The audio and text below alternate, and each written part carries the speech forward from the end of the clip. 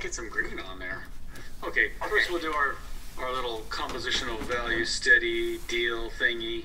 And don't forget to record, Rob. Oh. I don't see that red there. Thank you.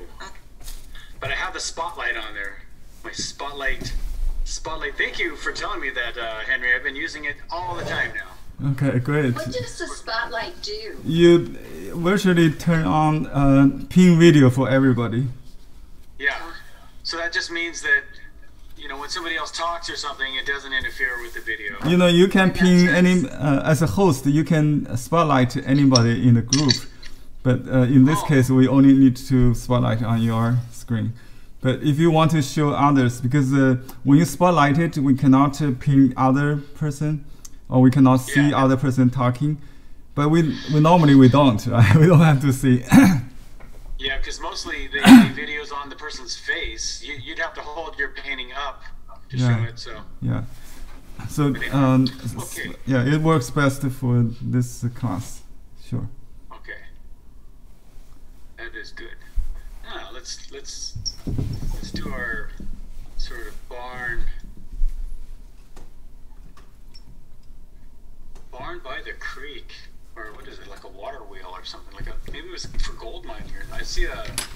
It's a water wheel, I believe. A sluice or something? Water meal, water meal, maybe. Yeah. Water powered something. I don't know. I just thought it looked good.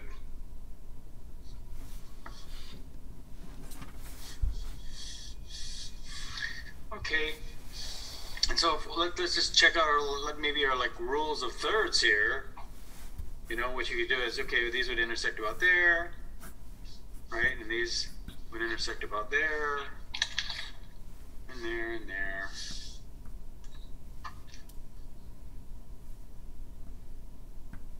Let me make sure everybody's muted here. Okay. And then, as you can see, the barn is, or the water, whatever you call it, it's not dead center. It's a little off. So, you know, what we could do first is just kind of draw in the sky.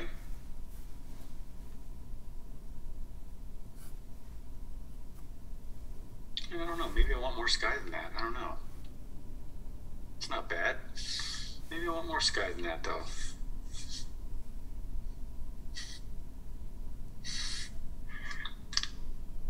We'll try that, and if it doesn't work,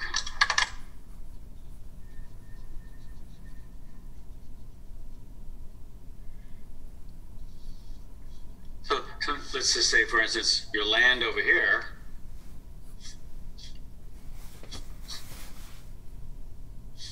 and your water.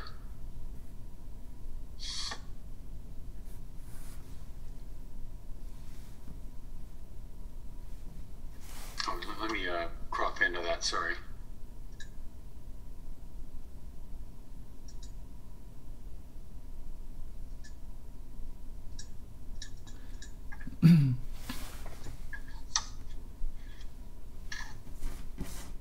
Okay.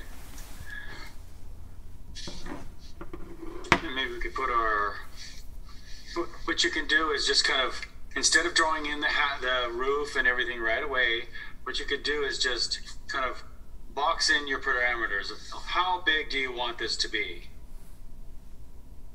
So that's easier than putting in all those shapes and then you're going, you know, I just don't like the placement of that. But I've already drawn it, so whatever, I'm not going to change it. So we've all done that. So, okay, this feels a little large to me, so I'm going to make it a little bit smaller. From there, maybe there to there.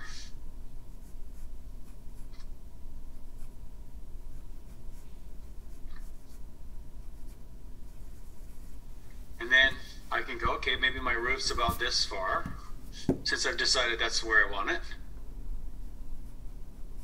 Notice it's going downhill a little bit. The top's higher, the bottom's down a little bit lower. Because your horizon line is pretty low on it. if you look at the boards on the side of the building, these ones they're kind of going downhill and then they level out. And then toward the bottom, they start going uphill a little bit, right? So right around here, that's where, if it's level, that's where your horizon is. That's how you figure it out.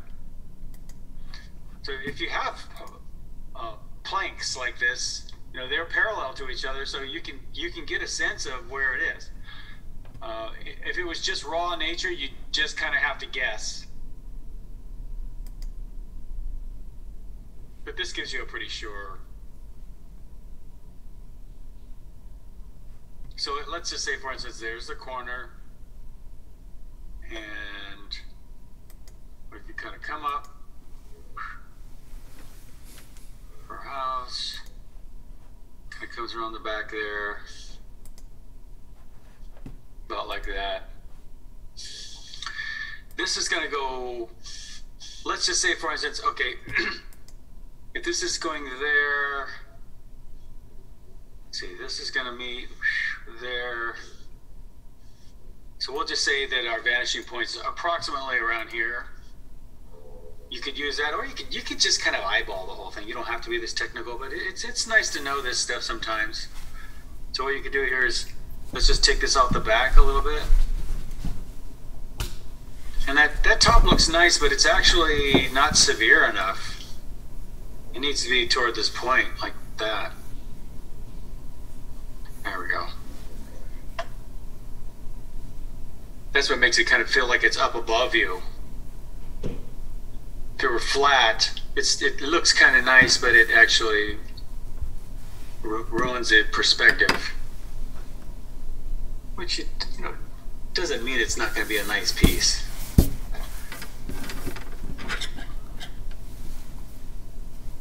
I mean, I've seen pieces that have, like a lot of Impressionist pieces, they didn't really consider the perspective perfectly, and it's just fine. Okay, so we've got a circle around here. Maybe it's about that big or so. Kind of a, what you could do is just draw the whole thing, and then we'll just come in and race out the bottom. That might help you, because sometimes it's hard to get that. You'll be like, ah, you know what I mean? Like, kind of, whoops, I can't get that darn circle right. So if you draw the whole circle, you know, those are little pointers. They help. I got this thing coming up the hill. Some little X's down below it.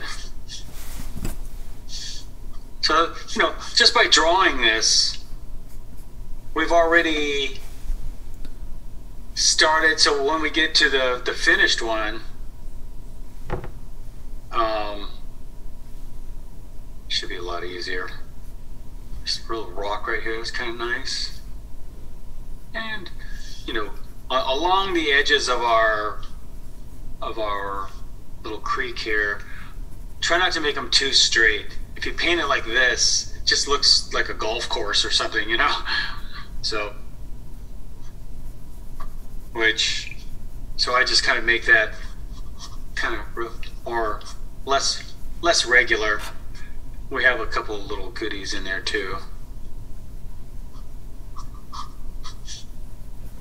I guess they're rocks with stuff growing on top of them or something. This is a lot of dead area, isn't it? You know what I'm going to do on mine is I'm going to take mine over this way and add a little bit more to this side.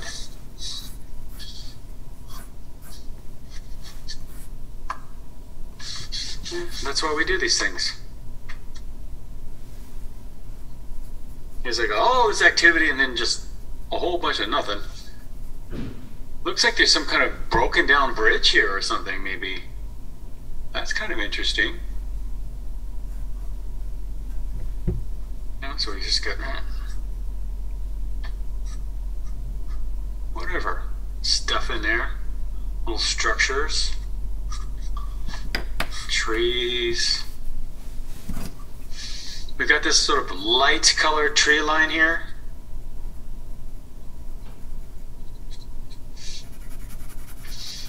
And then the dark trees up there. I'm not sure I like this one tree placed. So you see we have this intersection of this and this. And then we have this tree like right there. It's not bad.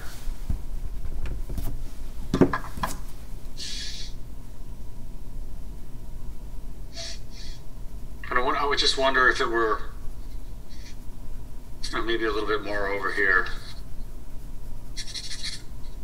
Somewhere in there.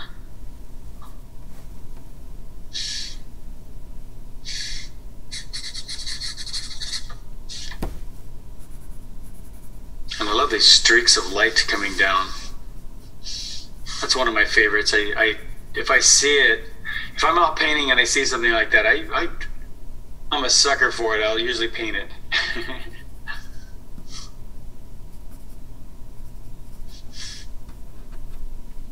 Just cast a shadow. It's got a little window in there. He casts a shadow. I was just wondering if there's a way we could get a shadow over here. Or maybe here. Because you never know with all these clouds. With all these clouds and whatever, you can put shadows anywhere you want them. You know, we could even take part of this over here and say we have a shadow being cast over this, and we have a shadow over here. You can do all kinds of things with the staging of shadows. So we'll see.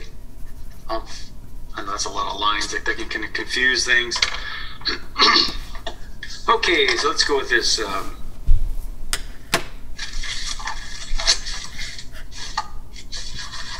I'm using the black. I keep wanting to call it the Black Stallion. Look, it's called Black Sable, but I'm calling it the Black Stallion. I'll change the name. Doesn't matter. It's just a code. Yeah. I don't know why. Yeah.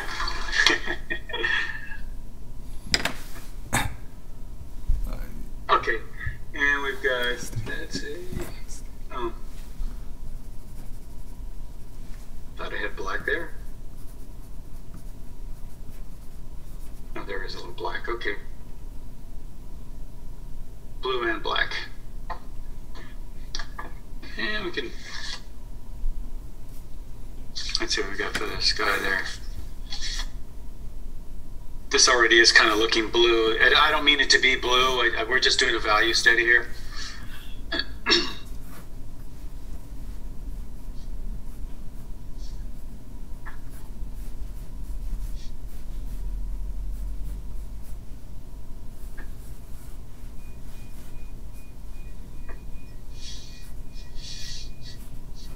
A little darker at the top.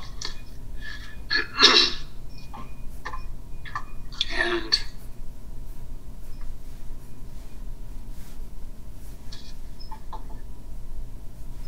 so I didn't know I had any black.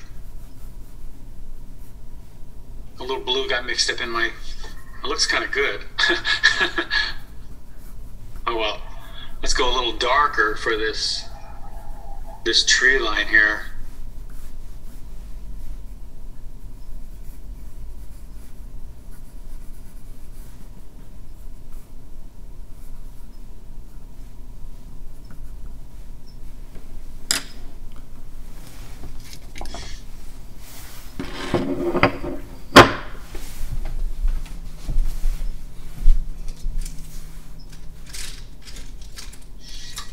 So even though there's lights on the trees, it's still much darker than, even the lights on the trees are darker than the sky.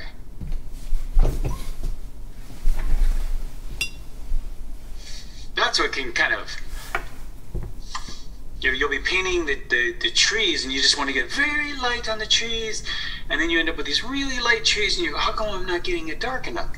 Because if you just squint your eyes and look at the tree line, the whole line of the tree is quite a bit darker than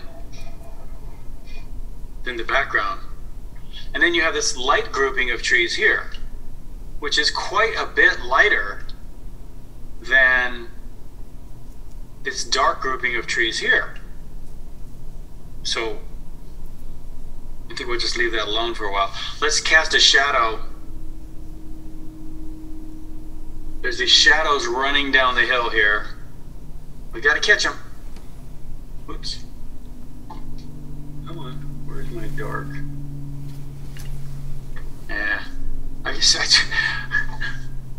I don't have any black. There it is. Okay. Right there and right here behind. We get this light coming back from behind the building. And then the building casts a shadow. And we have some shadows running down the hill this way.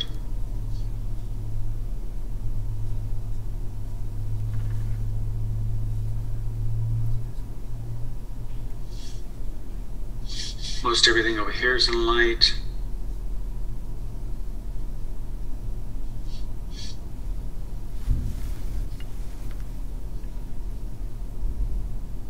And the creek itself is fairly dark.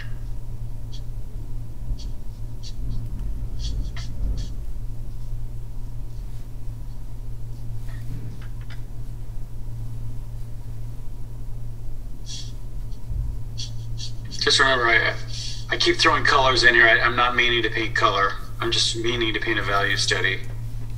I don't mean to confuse you. Because someone's going to say, inevitably, what color are you using there, Rob? It doesn't matter what color you use. We're just trying to get it. We're just going for the value here. Yeah, down there. Now we do have a pretty dark building. What I was thinking about doing was maybe having a little bit of the light hit the building right in here. Possibly like a little strip of light like that. Oh, because we have all these strips of light coming down the hill caused by the trees and stuff getting in the way like that. And they're really fun. So of course this side is in shadow. And anything, the wheel would be casting a bit of a shadow, etc.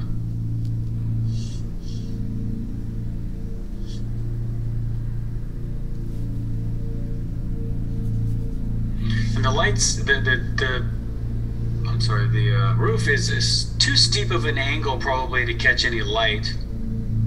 So we can just throw that in shadow too. But what happens is that you get this shadow underneath the, what do you call it, the roof. And and in here too, it gets pretty dark in there because you just don't get very much light. It's blocking the light. Both of those places are some of the darkest places on the piece.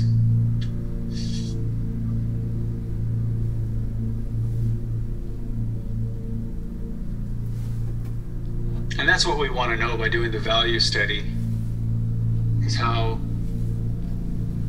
we're going to place her. And it's kind of nice that they're there because that's our area of interest mostly.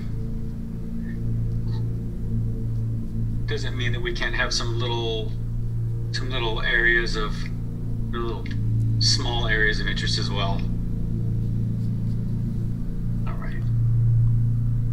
And if you notice the value of the trees back here, if you squint your eyes, it's just a little bit darker than the value of the grass.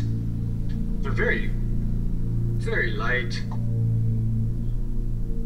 So I'm going to put a little value over those.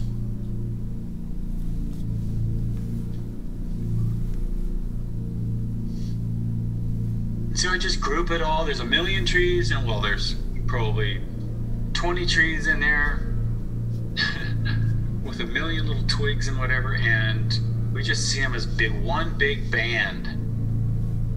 My gosh, if you tried to paint all of these trees, you might start pulling your hair out. And I need all the hair I can get. Okay.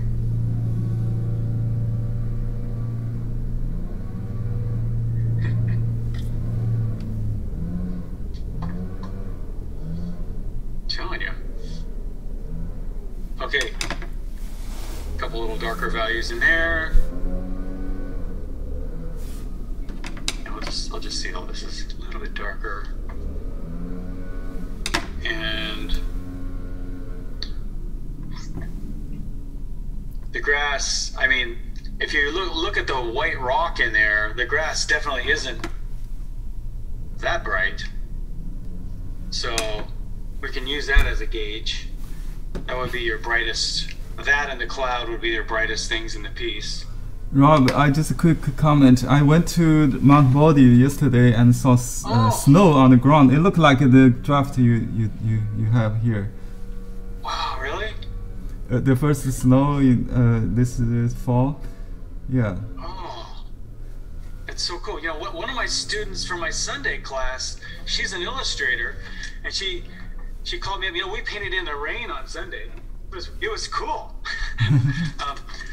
We were at the San Gabriel Wash and it rained on us, but she called me up and she said, yeah, I can't make it. I live up in Mount Baldy and it's snowing. I said, wow. She goes, no, I'm going to paint up here today. It's amazing. So that was pretty cool. But yeah, Mount Baldy, wow. Great. I want to get up there. Henry, we got to go paint up there. Yeah, not very far. You know, from my home, only half an hour drive to the village, and the what is that called? The lift is closed, so we can only.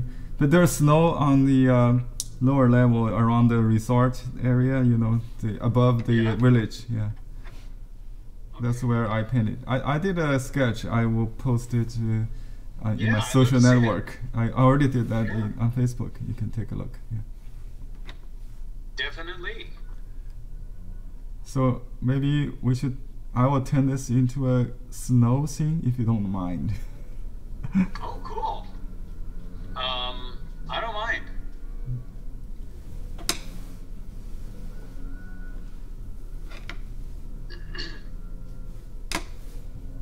Okay.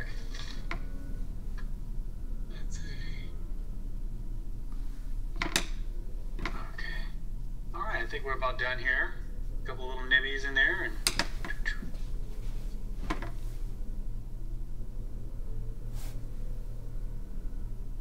I know there's some darks back here. Maybe we could hit them a little bit darker. I don't know, but thing is that they will detract from the focal point, so we can really just give ourselves a couple of like real goodies in there, you know, real.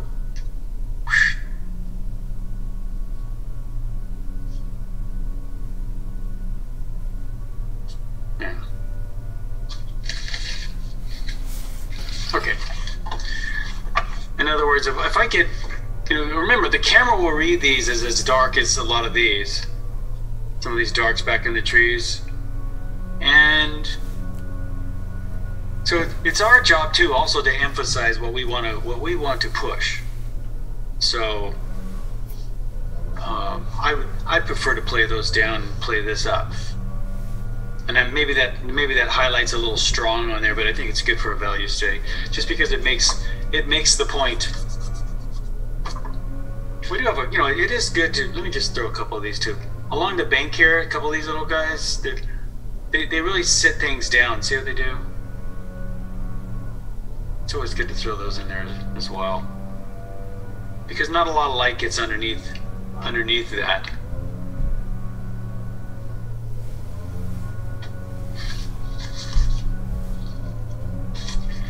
There's value study. And let's do it again. Do that.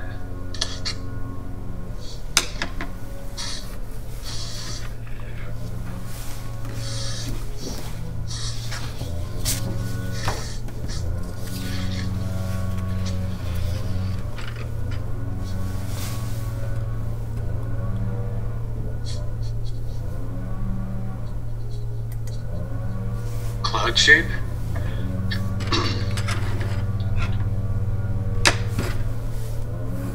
Tree shape around there.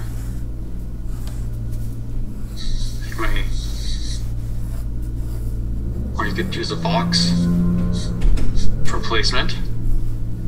Like I know I don't always put out this rule of thirds out here, just so you know. But I think it's a good habit to get into, just to keep you out of the center. But you know what happens is that the more experience you get, the more you think about the rule of thirds all the time. And as long as you're thinking about it, that's okay. I just want you to think about it. Okay, so.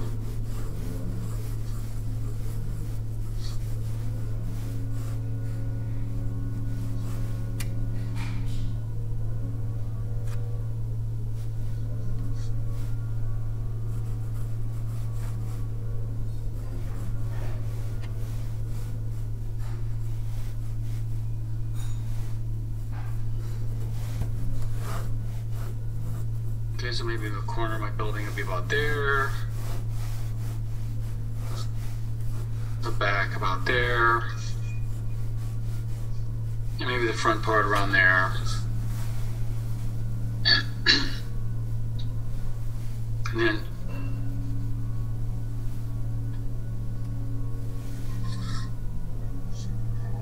like that. You don't have to put out a dot right here, but it can help you. Up to there, just to work out that perspective, something like that. And we've got that wheel. Gets a little darker on the right side and in there because it's thick, right? So, you know, at this scale, sometimes it's better just to throw it in with your pencil.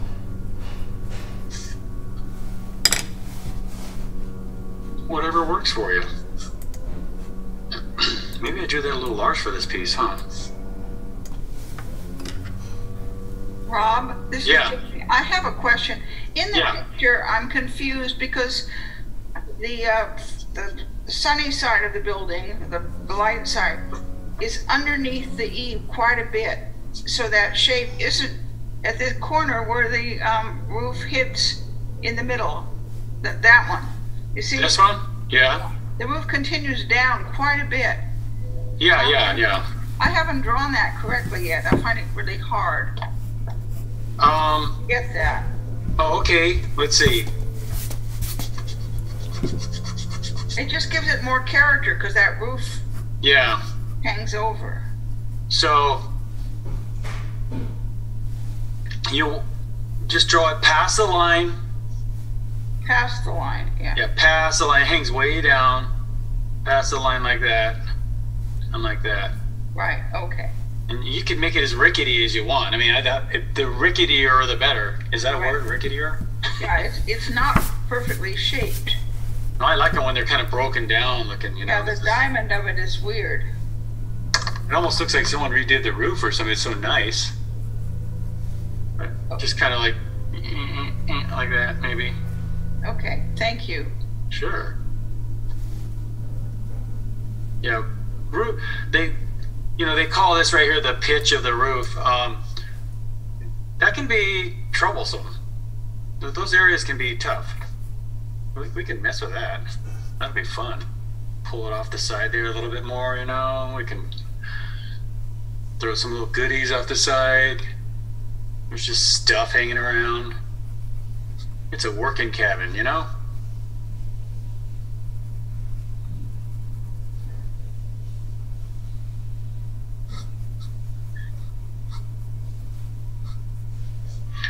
Okay. And we've got that going up the hill. X. And a smaller X up here. Going up the hill. So I think this side might be a little higher than this side. Because it's on a slope like this. Try to make this one higher and this one like that. I mean, that's way down too low, but that's the idea. That's what I was thinking. Probably more like that. Okay, big rock here. Hillside tends to come right about to there in the background. And then we have our little light tree line. And, you know, I see that sort of bare tree. I think that would be nice. You know, you can put it in. You don't have, I didn't even put it in my other one, so that's kind of nice. With all those pine trees. I guess it's one of these trees. Yeah, there's some bare trees, and they're so fun to paint.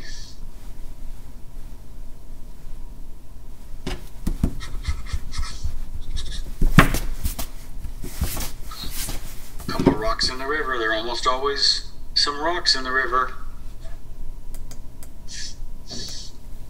Little ones, big ones, whatever. And then kind of a broken down bridge there. Again.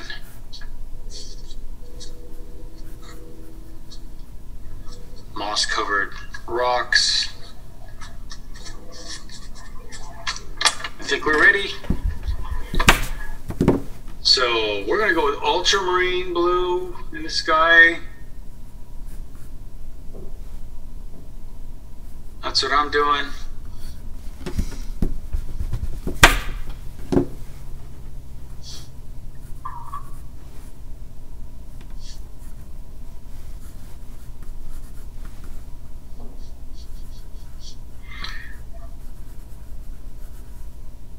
Maybe a little bit darker toward the top, especially.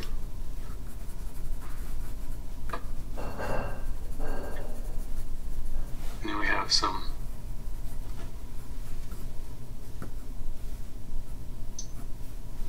green trees. I would take your Prussian blue.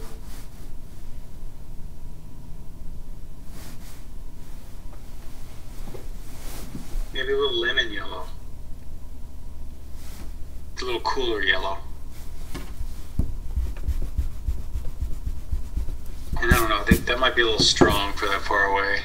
And that's pretty light. Remember, we need it darker than these values up here in general. So if you throw just a little bit of red in there too. So Prussian blue, lemon yellow, and a touch of cad red. That'll mute down the colors so they're not so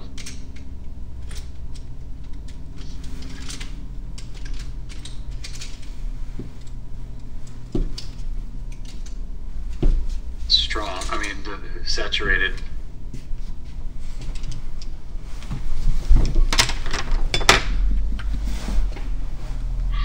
That's interesting. Now I put my tree line up here way up above the cabin's height.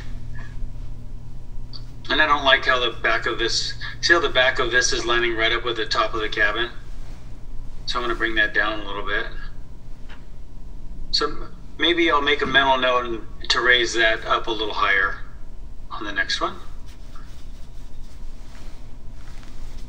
That's good.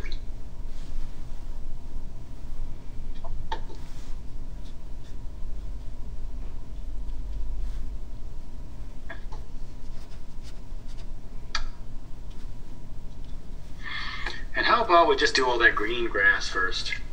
I'm going to use lemon yellow and a lot of it. Lemon yellow and a little bit of the Prussian. Just really. And those little reds are dead moss on the top of the rocks. You could definitely hit some of those in there. But I think first, I just really want to, and you know what I'm going to do here is hit this over all my grass, even the stuff in shadow.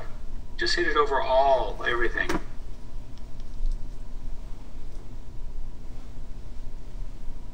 So nice and grouped. It's very...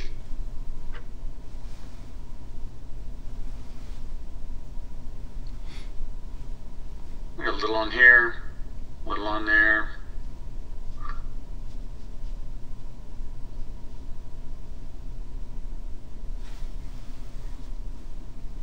Now with that same color, I'm just going to add more red to it, since it's already on my brush. Okay, get a little bit more orange, some of that orange in there. I just want to get it out there and see it. So that's such a yellowy green that throwing a little red in there just turns it orange, which is the perfect color for these. And I'm seeing it everywhere, so I'm just going to sort of dot it around and hit it on top of the rocks there. There's dead stuff over here. And lo and behold, it's very similar to the color of these trees back here. They're a little more muted though. They're not quite as strong of a color, so we can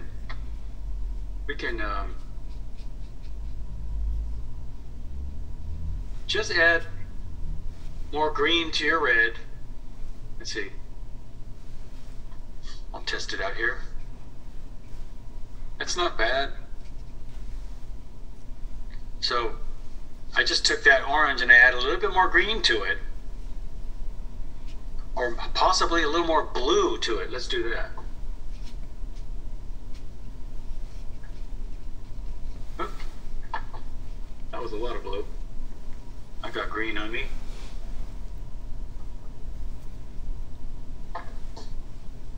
There we go. That's the color. I just want it lighter. There. So it's more of a muted color. It's, in other words, it's not as strong as a lot of these are. These orangey colors here. Down here we have a kind of a brown in the water. So red, yellow, blue. Honestly, if you just take red and add it to your green, right? Because green is already yellow and blue, right? So you see how it gets after a while? You just see what's in a color and you know which way to push it by looking at whatever you're trying to mix.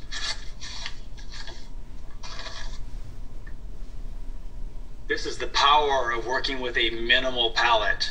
This is why I teach you this way. I mean, it's very, very, very good for, well, you know, a lot of painters, this is all they use anyway. But it has all these little side benefits to it. Not only do you become a better, more capable of matching a color. Not that we have to match colors or anything, but you know, when we want to make a color, how do we make that color? What's in it? Well, you keep doing the red, yellow, blue thing and you'll know. Doesn't take much time.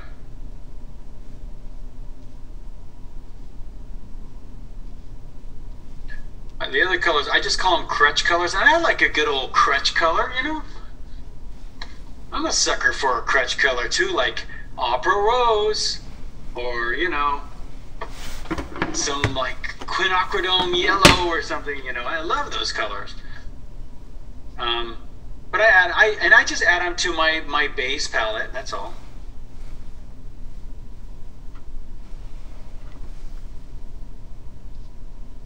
Now if you squint your eyes, you can see that in general, I know there's little white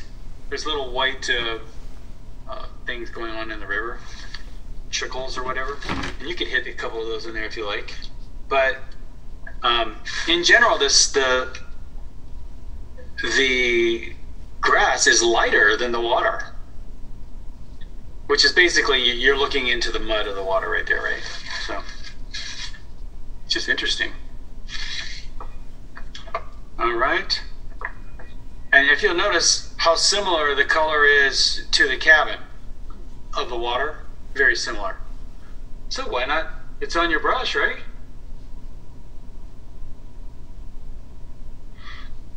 Why not? Let's just get some colors on there.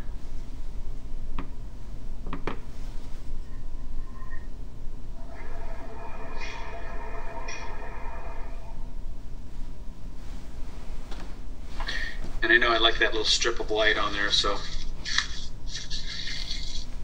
I'll just take my little thing here and pull that out. Whoops. That's probably better. There we go. I don't think it would be as bright as the other. Although maybe it would, I don't know. And then let's get some dark under here, right under those. I'm using violet.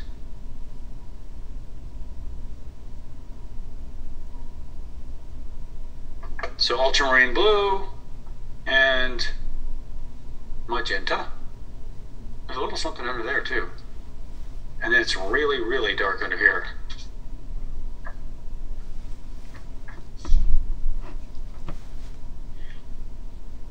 Some good darks in there.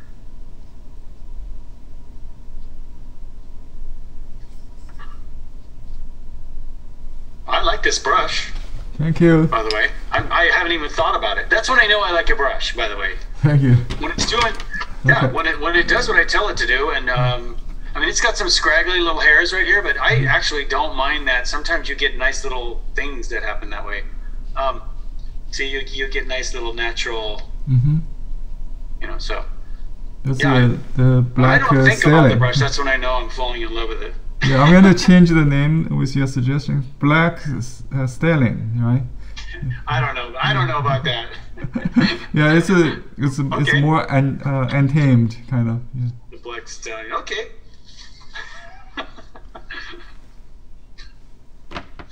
Sounds like a movie.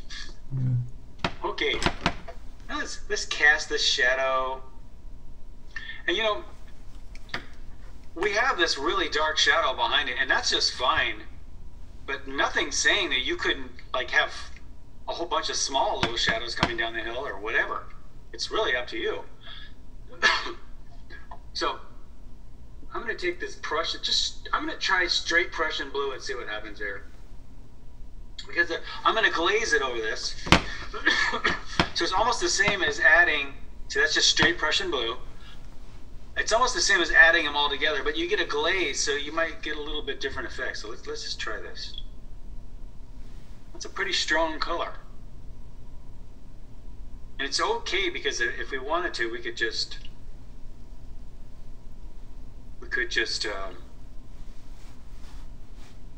gray that by adding a little bit of red. And there's some in here along this edge and this edge. Remember, everything on the right side, because the light's coming from the left. Everything on the right sides of things is going to be a little darker. There's some little shadows in there. Yeah. Oh, I forgot to leave that one white. Oh well. Sue me.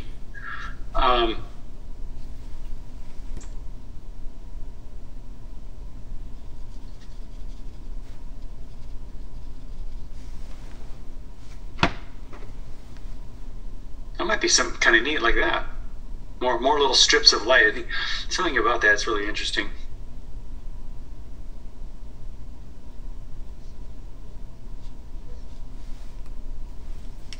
And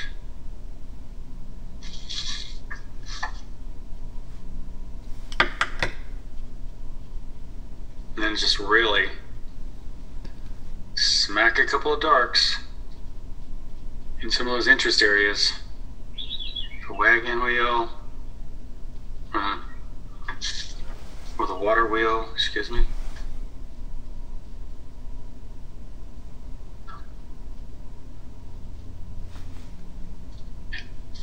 But by the way, these rocks cast, if you look hard, because sometimes the water blurs it out, they actually cast little shadows, see? And they can be effective. Little things. And of course, we got these little broken down And we'll put a couple of those on there.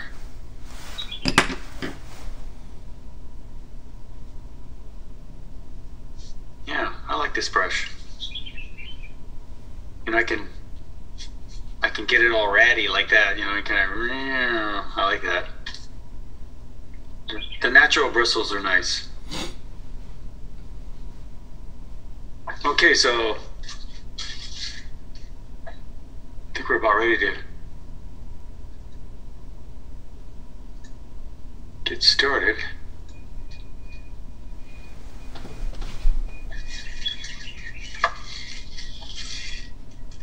Black sable. Black steady. Okay. Oh, let me shoot this out a little bit so you can see them both together.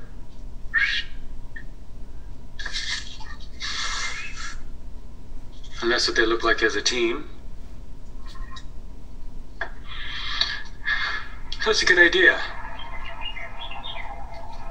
And we'll see what other kind of trouble we can get in.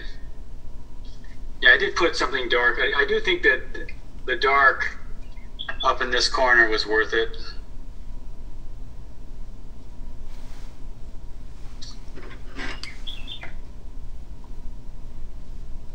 Okay.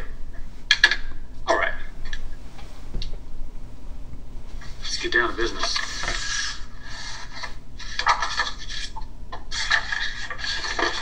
So we made some decisions.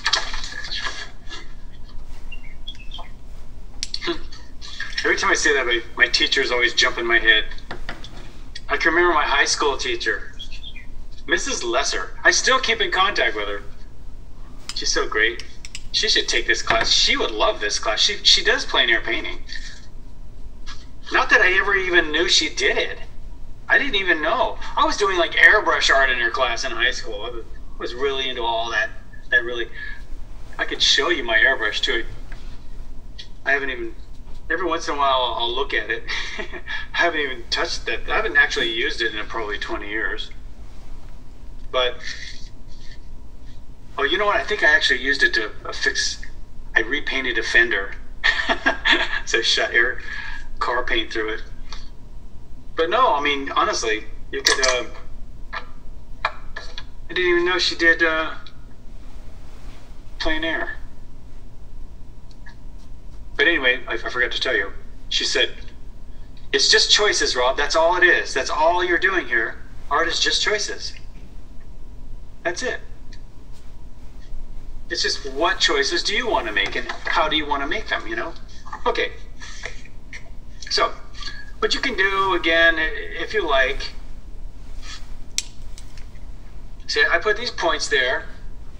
Oh, you can't see them too well, can you? Let me zoom this out a little bit.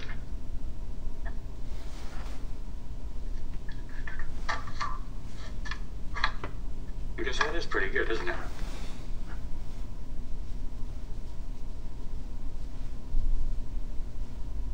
There we go.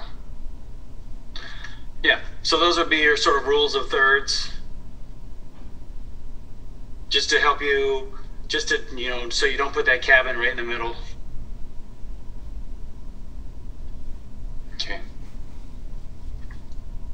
And we could just say, you know, how big do you want to make it? I noticed in mine, I made mine a little bit smaller than it actually is. And well, we could block it out, get a certain, like a sense of how big we want it. I'll draw a little darker so you can see. Just a box. And I'll just rough that out and I'll go, well, how big do I want to make this, you know? Do I want it smaller? Do I want it bigger? It's pretty good. We have that tree line. I sort of did want to make more of an issue out of the sky.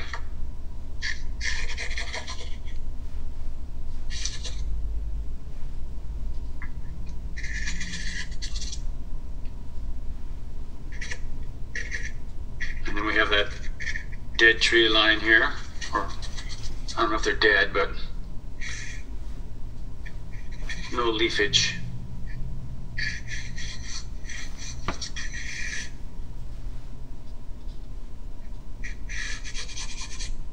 There's our green. There's the river.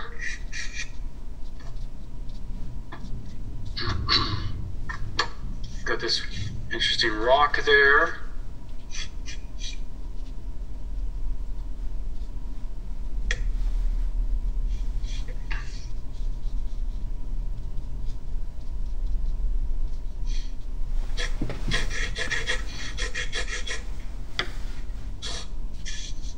And so maybe, let's say maybe we have a dot around there.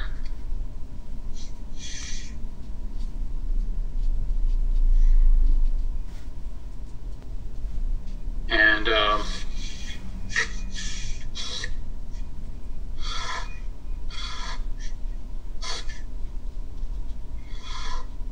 maybe a little bit more on that. If you notice, this side's way lower than this side. See how it kind of goes uphill? I don't know if that's because it's a rickety old building or if it really is something like that. And like I said, you can kind of make that wobbly, you know, it doesn't have to be perfect.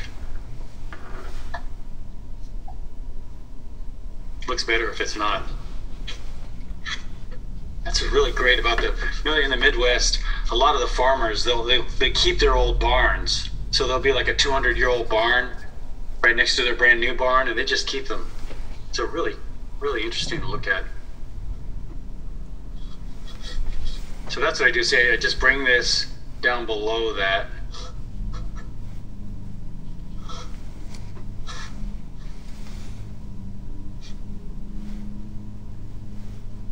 Guess I'm making a bigger issue of this.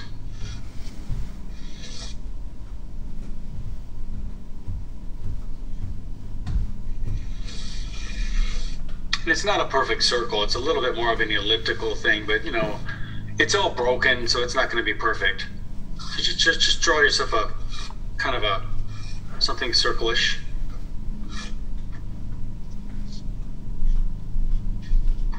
And it looks like there's little, like a wall or something in the way here or something. It kind of just steps down.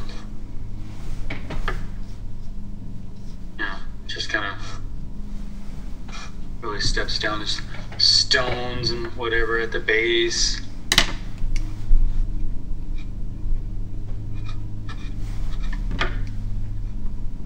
That's fun. Some little planks, window.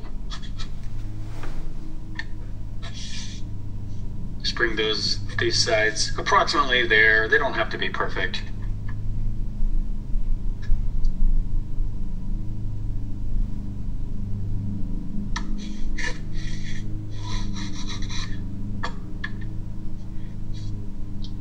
You could draw out the clouds if you like. You don't have to. I usually just paint them in. And then we have this line, sort of where the hillside starts and these trees end. We'll shoot some little shafts of light coming down the hillside. And remember, the cabin itself creates a little bit of a shadow.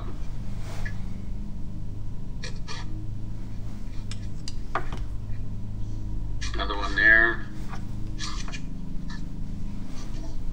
Some small ones.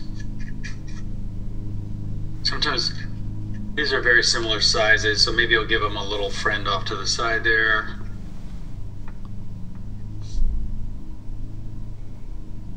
And I love how you see how occasionally on the edges of the grass you'll have some grass shooting up over. It breaks up this perfect line. So I'll lay it out in a perfect line, and then I'll come back later and I just kind of throw in stuff overlapping the edge.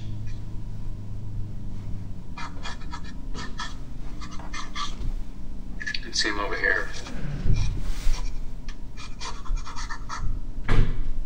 Just to give myself something more random. Nature's taken over. A couple little rocky things over here. Those could just be stains of color. They don't have to be all rendered out or anything. He's got a little... I didn't see the little baby tree over there. It's kind of fun. And the big tree, I'm not sure. I'm not sure about that tree. I think I'm gonna... I might go with this other tree. We have enough pine trees. I'll do the rest of my brush. That's what I'm doing. You could throw in that pine tree if you like.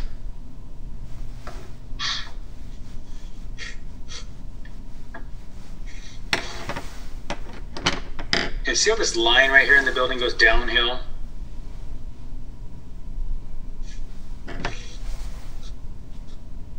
Should really bring that down there.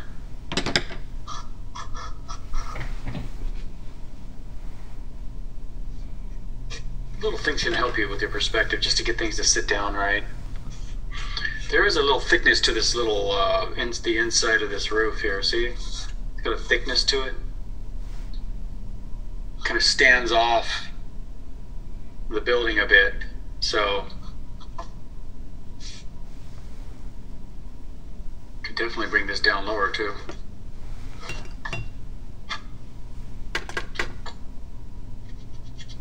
It's our building, we can do what we want. I love this stuff. I don't even know what this is down here in the ground.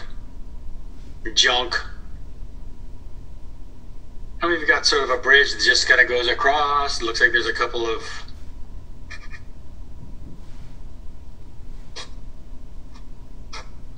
supporting beams and whatever, it's all broken down.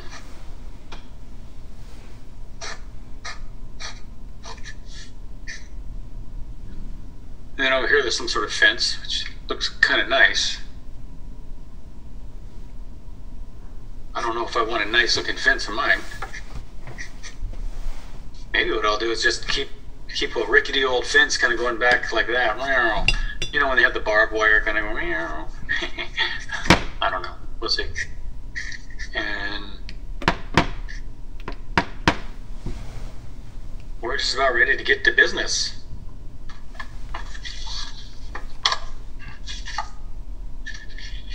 Oh, I didn't draw my wagon wheel, did I? Something in the wagon. Just a little shadow off to the right side. And these spokes don't have to be perfect. Something like a star. A little bit of a thickness to this. That goes into shadow. I think we're about ready.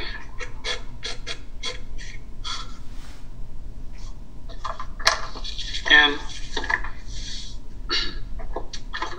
remember last week with the big old this brush?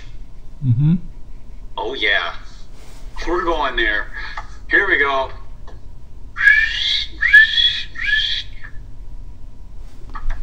I'm putting it all over the whole thing. You could also just squirt if you have a squirter. That really helps too. Just sit here and squirt.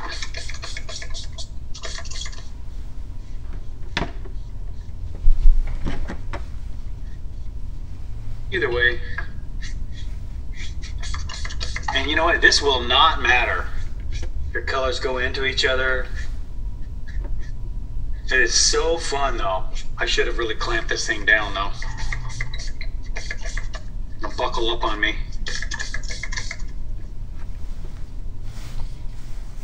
I'm using ample water. There we go.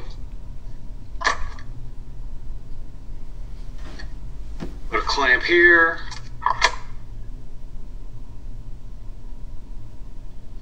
Clamp there.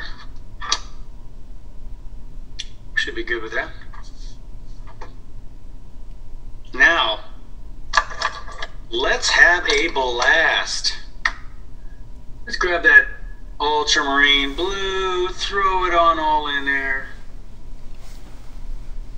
I know we have clouds in this area, so I'm just going to sort of avoid that area. And right in there and in there. Looks like I didn't get it wet enough. Hey, no problem. Chicka chicka. Okay. And so fun, huh? Just to let that paint rip. And like it went into my tree line, it doesn't matter. If you want your clouds to be a little bit more, you know, soft edges, see, look at that. Soft edges. I mean, they're pretty much done. Which, see, a couple of little, what you could do, let's see, we have a little bit of paint. There's some little values of, in the cloud itself, so get a couple of those. Look at that beautiful, beautiful wash right there. Wonderful. Let's get that green going.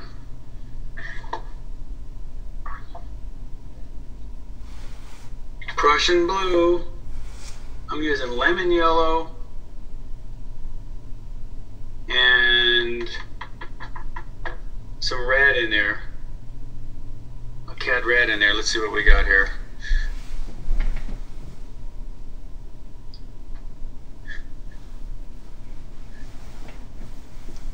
If it bleeds into your sky, it won't matter. You may get this great looking edge. You couldn't have got any other way. If it gets a little out of control, you know, you just dab it up with your rag a little bit. This is going to go lighter, but I think I like it. I think I'm going to go a little bit darker than that, though. Just going to add a little bit of Prussian blue to that.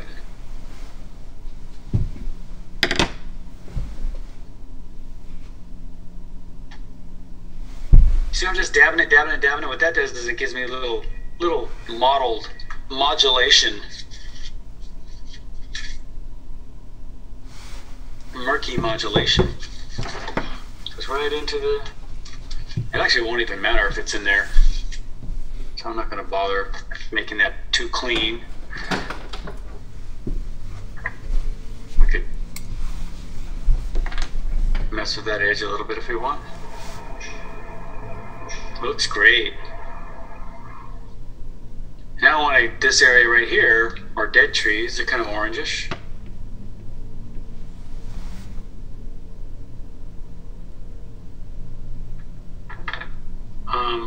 I just took a little orange and added it to the green. Yeah. Orange and blue will do it too. You see, it's all red, yellow, and blue. Any way you look at it.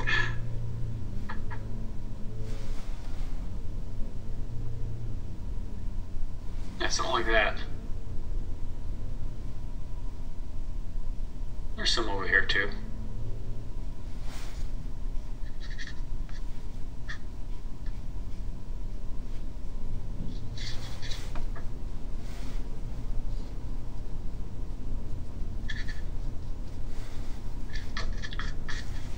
Starting to get a little dry down here. I'm gonna go with that with kind of a dirty brush with some of this stuff on it already. I'm gonna dip it into the lemon yellow and let's, oh yeah, see? So it's not a perfect lemon yellow, you know? And let's just throw that stuff around. It's so fun. Oh my gosh. It's one of the reasons I chose this piece. Big areas. Could have been a lot of things actually you could do this on, but so fun.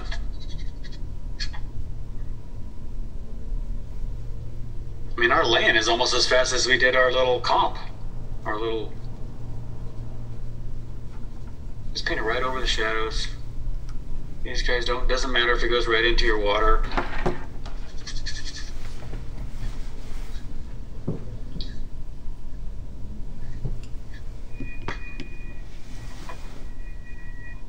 really strong color right behind it.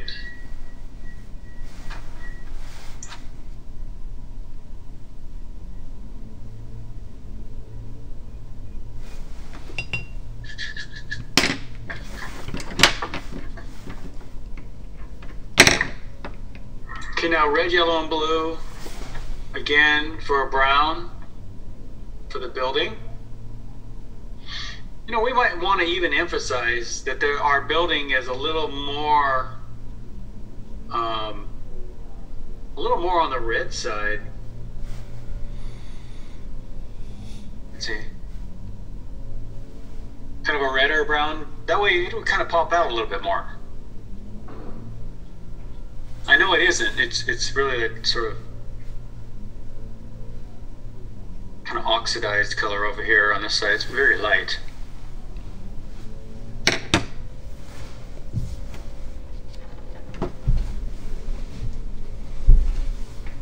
Just paint it over the whole thing.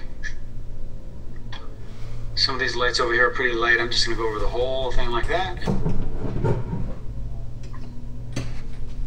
Now we have this. I didn't even put that in the drawing, did I?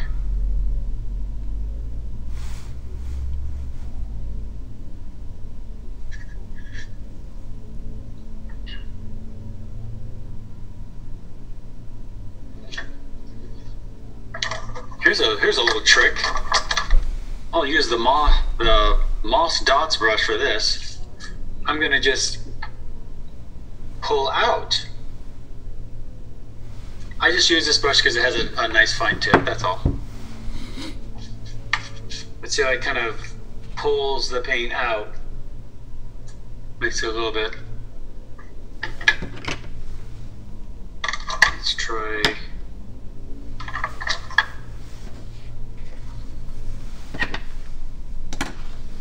This one. Oh, that worked better.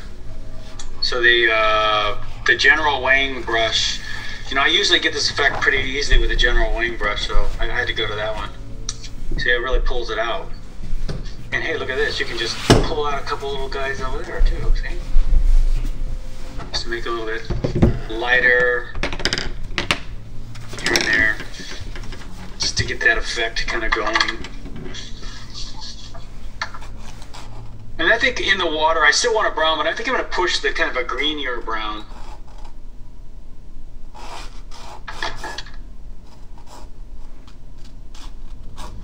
Like there's moss down in the water. So it's not the same brown. I'm going to keep them guessing.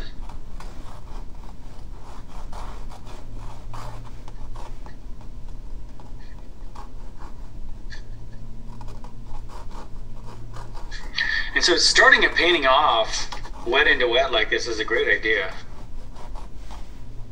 I'm getting this hard edge there. I kind of wish, well, nothing I can do about it now. I think it'll be fine. Yeah, that looks good. I'll throw a branch over it too. Now one thing is, and this is drawing the same value as that, so we'll have to glaze into it.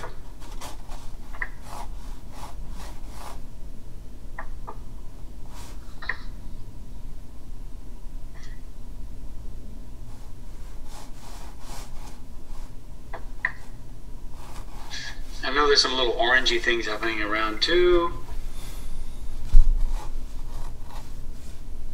Cad red, cad yellow.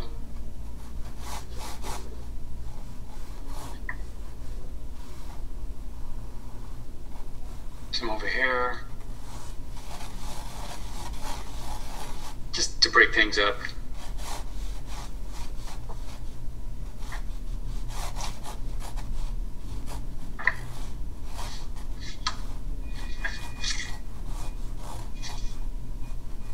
Some of these white splashy things that are happening in there, I'm just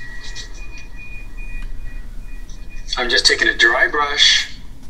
I just wet it, dried it, and see, it just drinks it right up. And that's so wet it's just filling back in, but that's fine. We'll just hit it a couple more times. Still builds that sort of modulation, which I guess my eye was wanting that.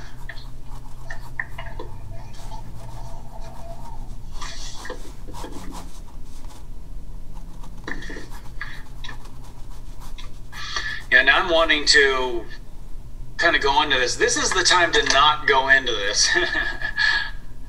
Because if you start painting on top of this right now, it'll start picking up. And then you get that, the yuckies. You'll start getting the yuckies. That's my technical term right there. So,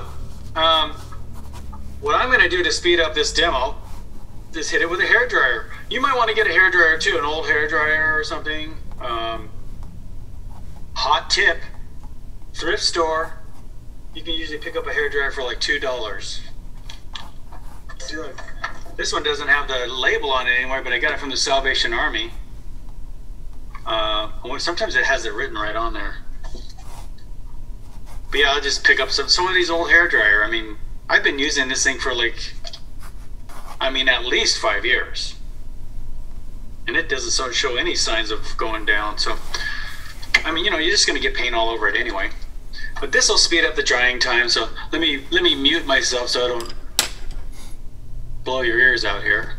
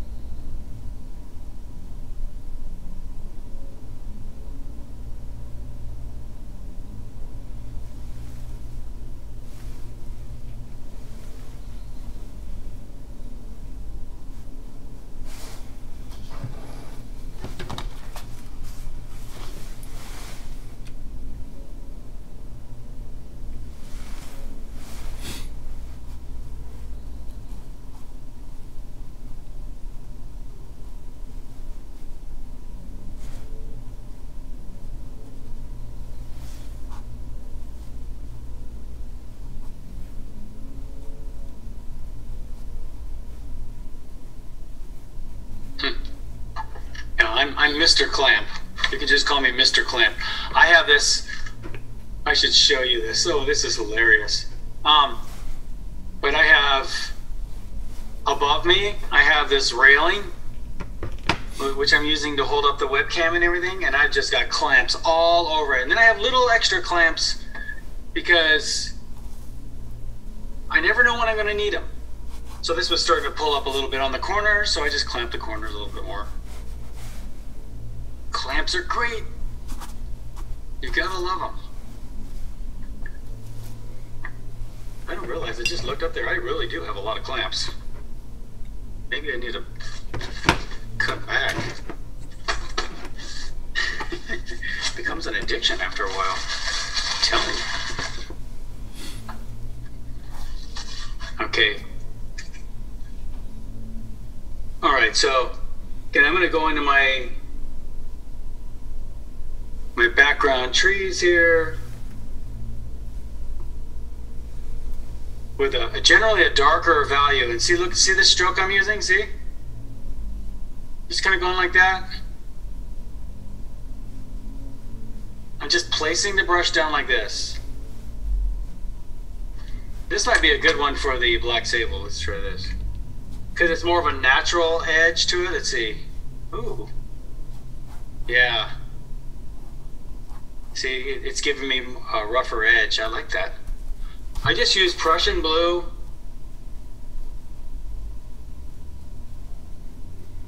With a little bit of red and yellow in it. Again, it's just red, yellow, and blue, but mostly the Prussian blue I'm letting dominate it. And I want these to be kind of small. There we go. Just like that.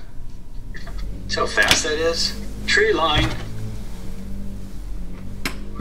You see how the tree line goes into this dark part here? Just pull a couple down the back like that.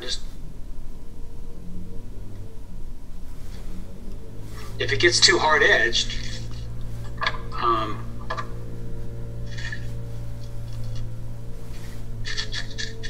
just take a wet brush and loosen that edge up.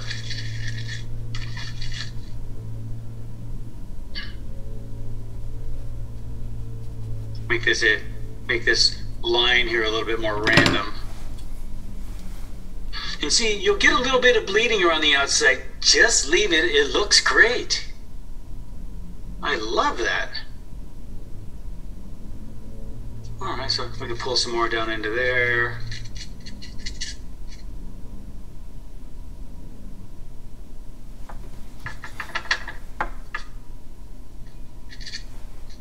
Some of that stuff down into there like that.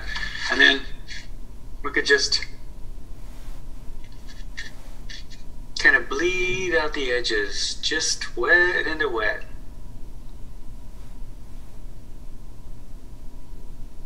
So I kind of dry brush that in there, and then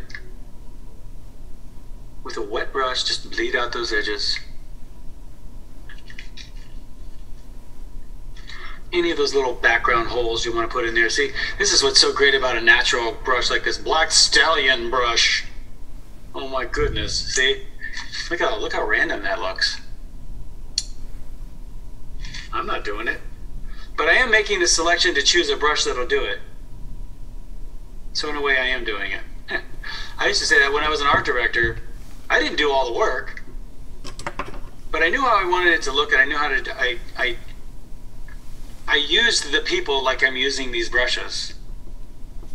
I would use them for their talents.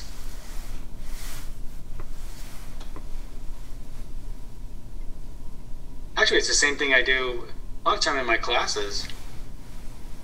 My entertainment design class, I do that quite a bit.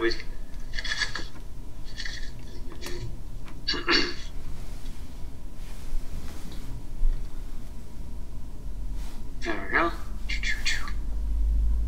Stuff like, look at that, I love it. Just like an impression. We got some stuff back here. I'm gonna lay down, yeah, I think that's a good idea. What I'm doing now is I'm laying down water, but if you'll notice, it's kind of a dry brush. So I'm just kind of, I don't want it to be absolutely wet everywhere. And so I'm gonna lay this one down. This is how you get the randomness, see? Meow. Let me get a little bit more color on here. I can just kind of come back into some of this stuff, all random like that. Some of those edges. If you're wanting to see how rough my brush is, which I can come back in with the treetop and just kind of just guide. I'm just guiding the brush like an art director. Just that's what I used to do with the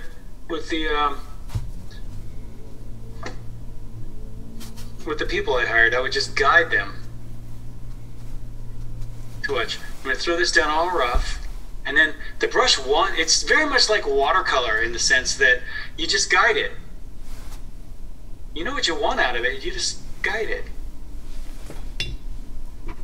Like that. I wasn't even going to put that tree in, and I did anyway. I think it looks good there, though.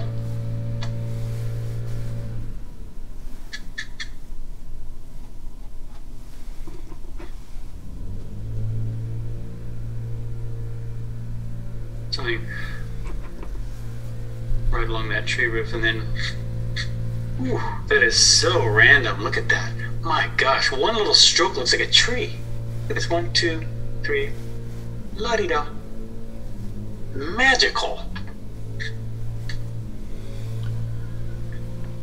Loving this brush. I'm seeing the use for this brush now. See? You just have to work with them for a while before you say, oh, okay, now I know what to use this brush for. It's better than the General Wang. The General Wang brush is good for this stuff. Not quite as good as this, though. So, but as you can see, the General Wang absorbed this one thing for me pretty well. So I'll just do that. All right, interesting. And that's how I learn. That's how art is learned. So much of it is learned just by doing.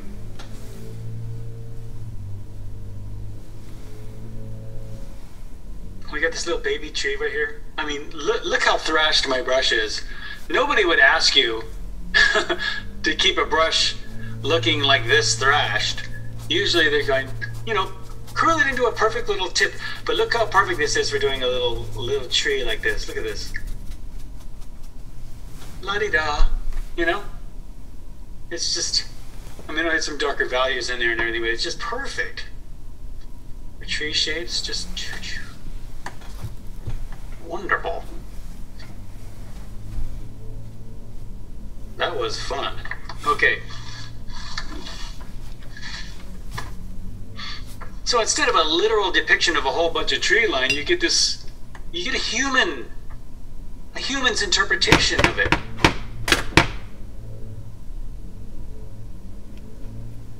Yeah. So this is pretty yellow.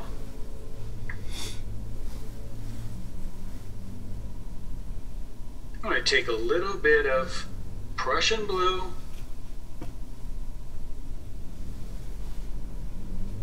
Let's see what I got here. Yeah. I just want to take the edge off this. This is so yellow. I want to keep some of the yellow though. So I'm just going to kind of randomly go around with this very light green that I just made out of Prussian blue and lemon yellow. Can you hear that, you guys? These World War II fighters are going over my head. I can hear them. Wow. That was loud.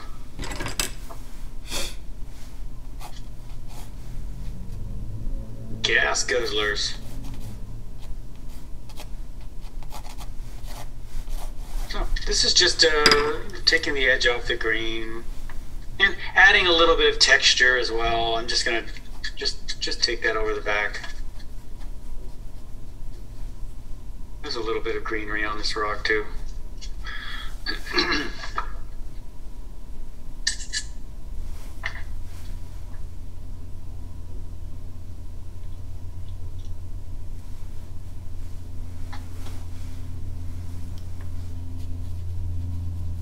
I think it's time to do some shadows now.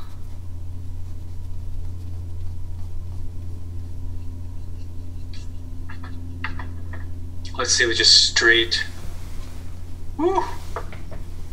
That's just straight Prussian blue over that. And I'm not going to worry about having any perfect edges or anything. Just going to bring this down. It comes down to about there.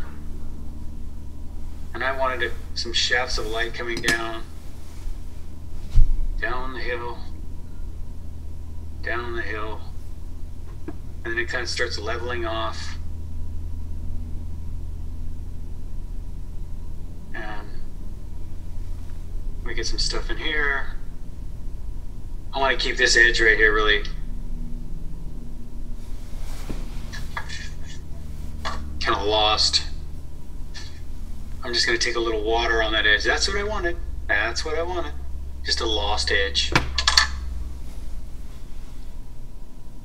And then, of course, the cabin casts a shadow. Softer edges. Just use a little water on the brush. Looks like there's some sort of serious hillside in here. That's interesting. I just like the little cast shadows.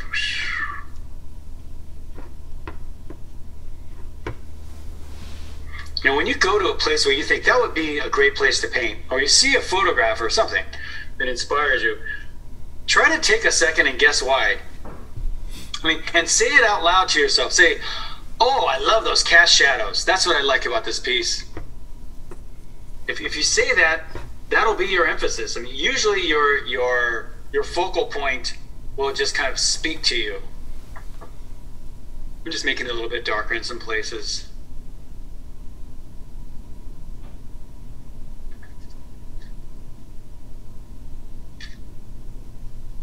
don't lose that edge here. And if some of the blue goes right up into the building, I just don't care. No way. We did have this, remember I told you earlier, along the bank here. So watch, I'm going to dry brush a lot of this little shadow along in here. Shadow behind that rock. And it'll look a little stiff-edged until I hit it with a little water. Remember, these would be casting a shadow too. Just like that. Cast shadows onto the water. And then I'm just going to take some just water on my general wing brush. I use the Black Stallion for this stuff. Great for dry brushing, wow.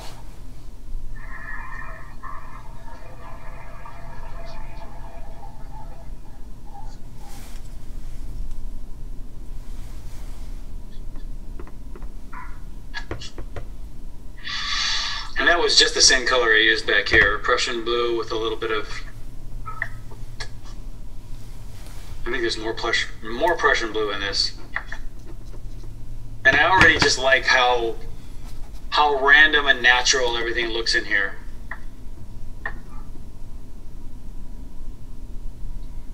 So, the big lesson is that it's usually a better idea to start off a painting with really saturated colors, and we're doing in watercolor. It's not always a great idea to do this, but in lots of cases, starting off wet into wet, then coming back and glazing back over it and dry brushing back over the wet into wet will give you all kinds of effects. I mean, I couldn't have got this effect any other way. And you'll get all these little choice effects.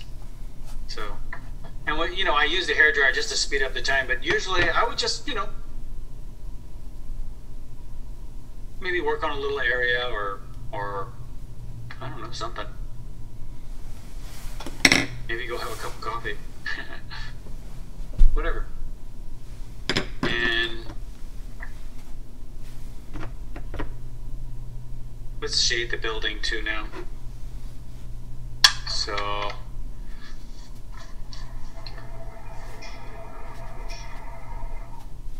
now what would happen if I use blue on the shadow of this building? Well, guess what? I am. See, it looks blue? I'm going to use blue on there because you can see right through the blue. I'm going to go right over the window too. You can see right through the blue into the brown. So those are good. I'm sorry, I was using ultramarine blue. Let me try that here.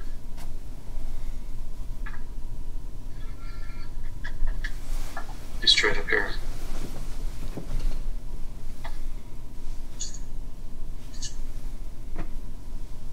It is falling into very much the same values as the background.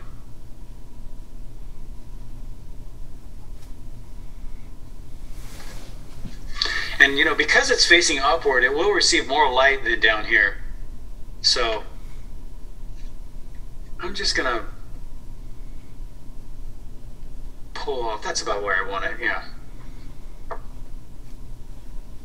And all this too, we could just keep this really, see? Really dry brushish. I'm just pulling down like the planks down in here too.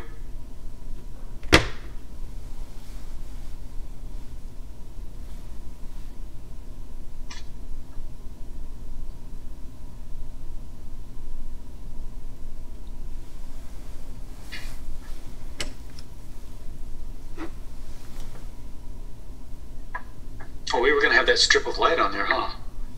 Oh, I forgot about that. Got so lost in what I was doing.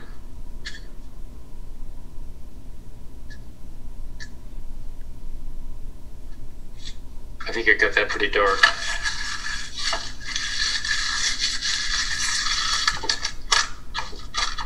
Alright, that's okay.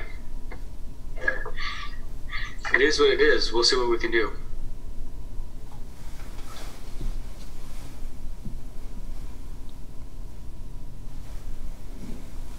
because I'm thinking I want to shoot a little bit of gouache in here. So I might actually take a little gouache on the building to get that sort of oxidized feeling.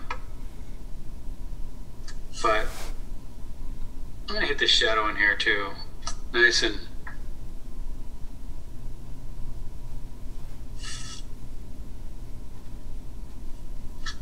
that offers a lot of contrast.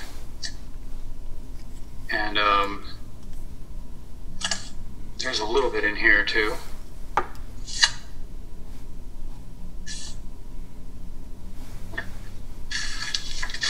I see sort of a hard edge there, so I'm just gonna dry brush that like this, right into my little planks. Perfect. There we go. And same under here. You want a really good dark under this one. And see how it gets a little lighter as it gets toward the bottom.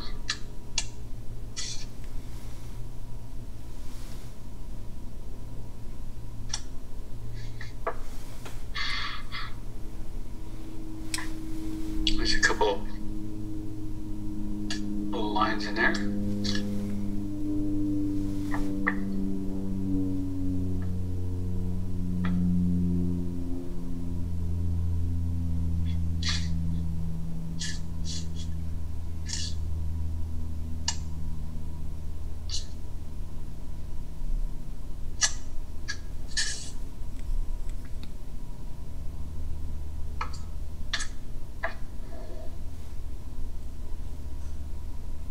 And since I have that on my brush, might as well come to the underside of this. And then the front part of this has got some little things in it. Some of those little buckets in there. So I don't have to put those in. And maybe on the right side of each one of these little guys.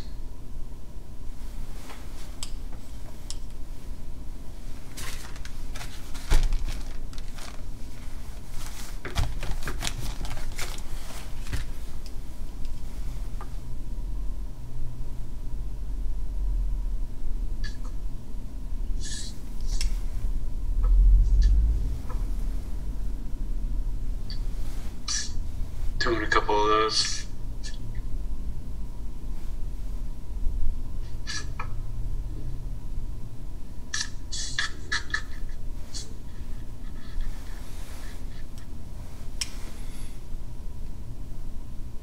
Breaking up the hard line with my fingernail.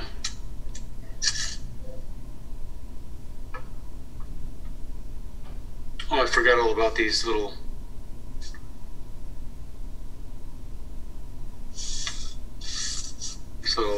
thing here.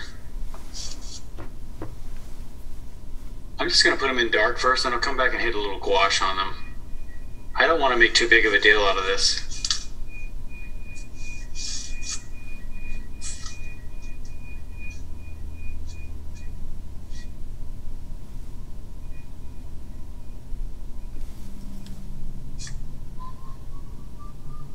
And if you want to, some of these lines, you could take some of these lines on your point,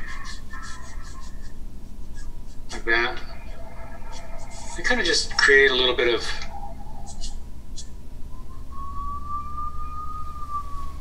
maybe a little bit of depth. That's fine.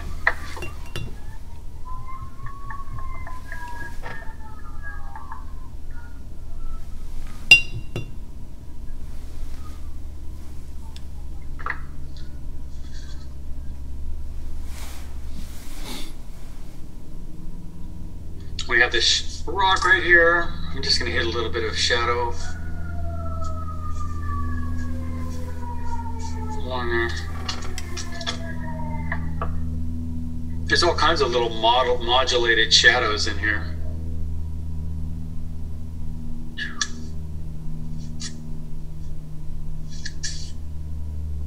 I just kind of throw them in like that. Even in here too, and they look a little weird. until you hit a little water and let the water do the love. The water will just sort of dissipate it into the background like that.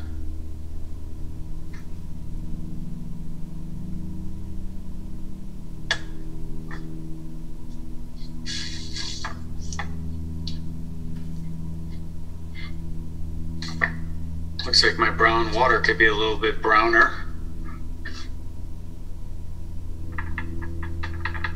You know, it's watercolor, they dry different. I'm using,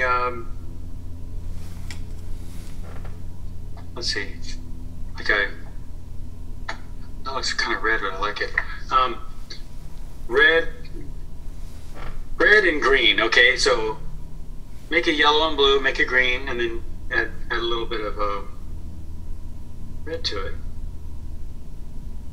Just different variations. That one's a little cooler, that one's a little warmer. Different variations of brown. You see, this is why you don't want to buy them out of the tube so much. I mean, not necessarily. If you make them, you get all the little variations. See, now I add a little bit more red to it. Got a little bit redder. Add a little blue to it, gets a little cooler. Yellow to it, etc. So, all right, and then I'm just going to use a little bit of water on the edges here because they're so hard. And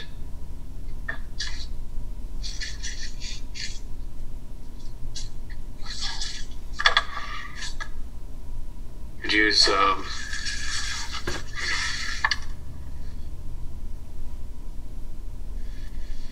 general wing brush here and just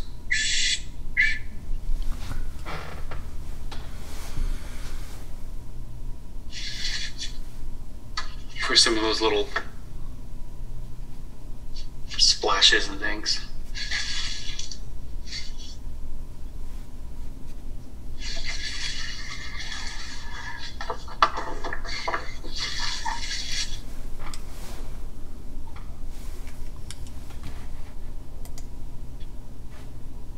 I love these little water splotches.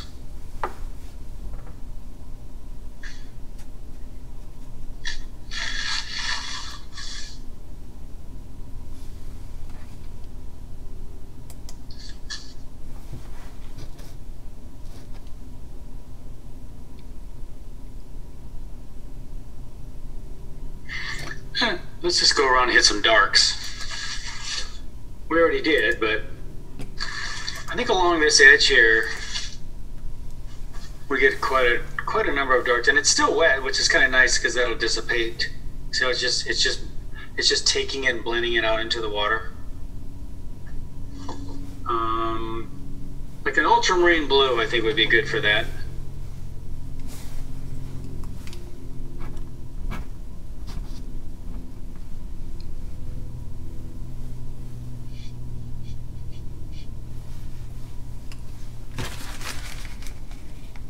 Just trying to keep this whole edge really sort of random. I do get dark underneath the bridge here too. Notice how this edge doesn't have the shadow on it because the light's coming from here and hitting most of this in light. I saw a little bit of something in there. And then these get a little dark right underneath. Just like anything, and usually, even on water, it needs a little bit of something to sit it down.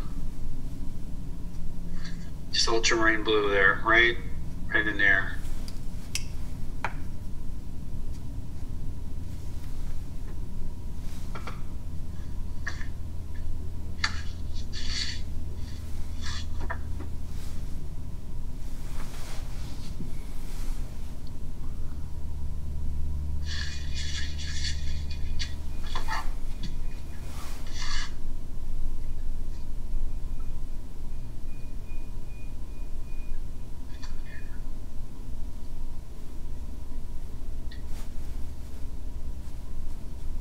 Take that cast shadow from the cabin right over all this. And because it's water, it won't really have a hard edge on it. I mean, it's moving water. Sometimes you will get a hard edge of a cast shadow on really calm water.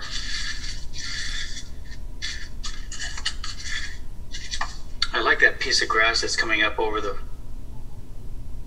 Just remember, your lemon yellow is very opaque. I'm using it very thick here. I'll just take it right over there like that. Just lemon yellow. It comes off the rocks here too. It's almost like gouache.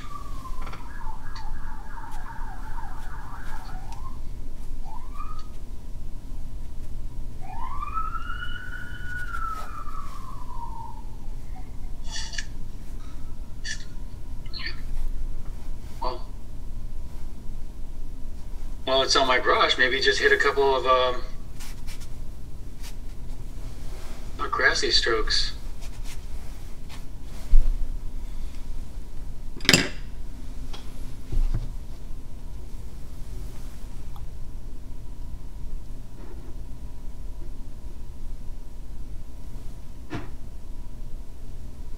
I know in the picture they have some going right across the front here. You don't have to put those in, but see, where they really show up is over something dark.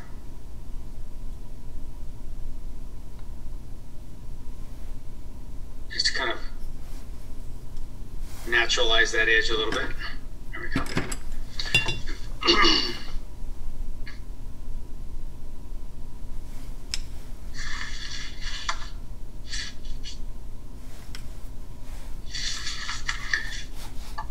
We have all that broken down fancy stuff in there.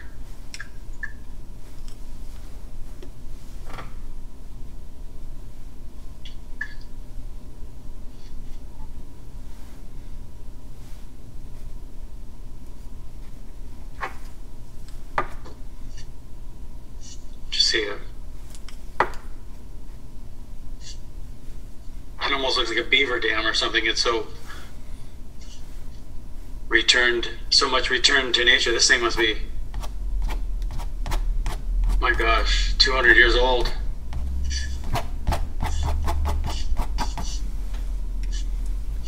A shadow under the fence. Whatever. Oh yeah, I wanted my little rickety fence in the background.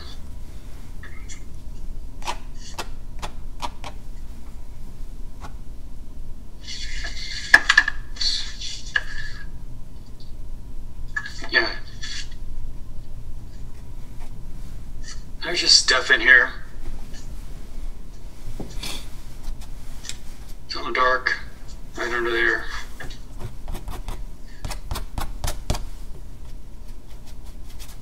That looks so dark. I'm looking on the screen what you're seeing. Mine's not nearly as dark as what you're seeing.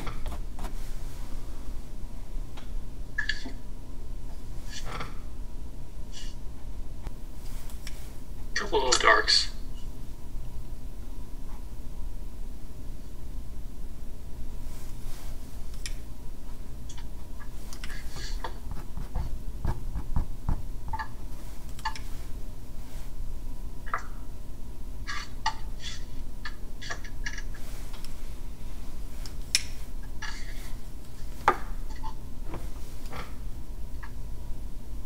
I'm gonna go for this big tree up here. Maybe just make yourself a brown, a red, yellow, and blue. Give yourself plenty of paint. Don't be stingy with that paint. Make too much.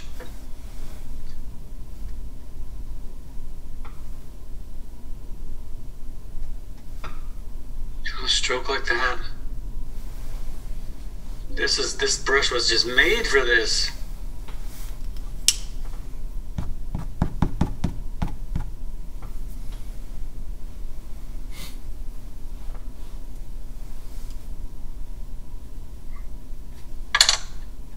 I'm gonna try this this rabbit combination brush. Let's see how this works. Now, this is a big brush for these little things. So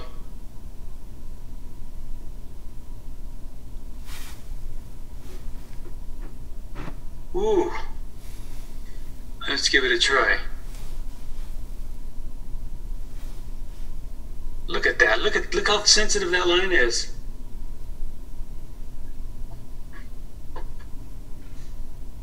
Let me get a little more paint on there.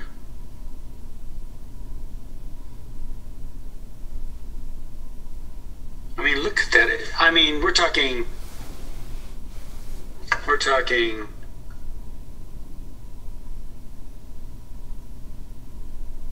oh wow. That's amazing. Okay, I'm sold on this brush.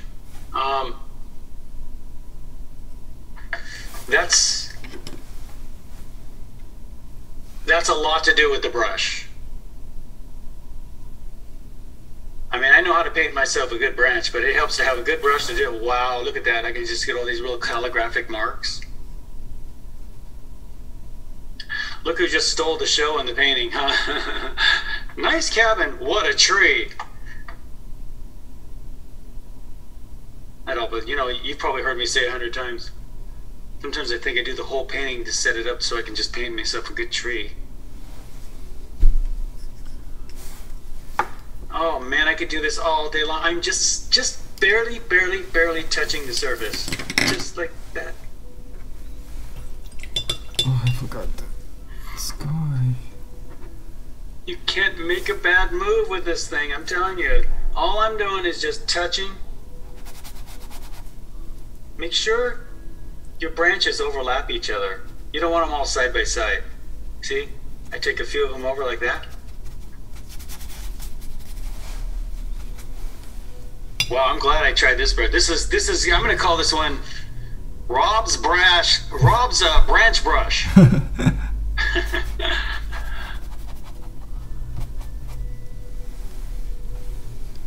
I could see why this is made for calligraphy. Wow. I could really write a good signature with this too. Rob, is that one of Henry's brushes? Yeah, that's the rabbit combination. Rabbit combination? Yeah. I mean, I can do a pretty good one with the General Wang brush too, but I think this one's superior because Henry was telling me that the hairs are finer. It really, see, let's see now. Oh yeah, I can do pretty darn good with this one too.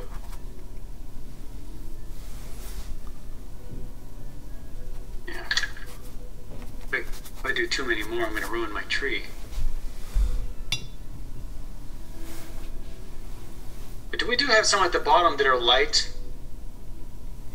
kind of light over the dark background. So I'll gouache some of those in.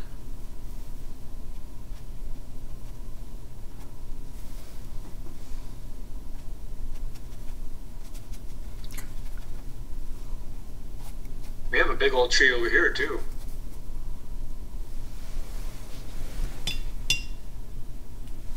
See how my tree from thick to thin, very gradually. Very gradual, and then look at that branch. I can do anything with this brush. Anything. It's crazy.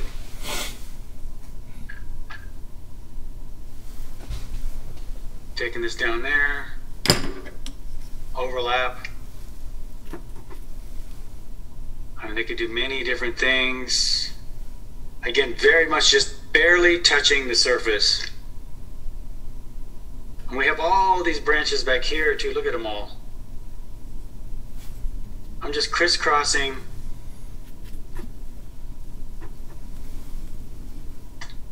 Done. Just like that. Didn't have to be anything else.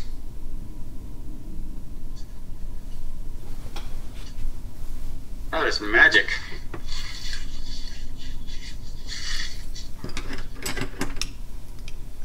I like to, at the base of my trees, you see how this one was just kind of floating? I just sort of dissipated into nothing.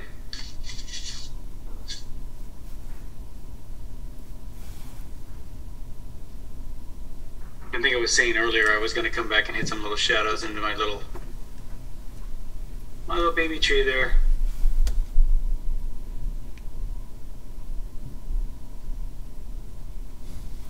Lots of these trees around. They're mostly light on a dark background. I'm going to just break this up a little bit with some little darky ones. And then we'll hit a little gouache on there too. See all I'm doing here is just breaking up a few things. I'm not making them really drastic. They're not really dark values or anything. Just kind of breaking those up. And I don't want to ruin the beauty of that wash in the background, so I'm going to stop. We have a few little dry brushy things down here. You know, there's always brush everywhere. And I'm just dry brushing that in. So my fence is virtually lost.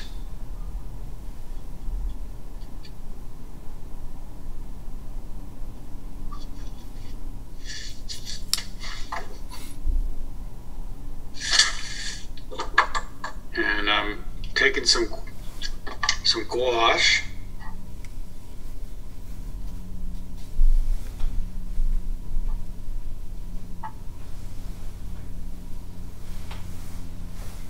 And one thing I wanted to do was, oh,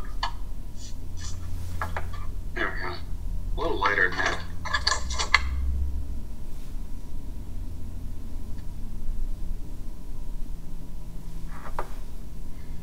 I dropped my lid. Don't you hate it when you do that? No, you've never done that. Huh. Okay. See?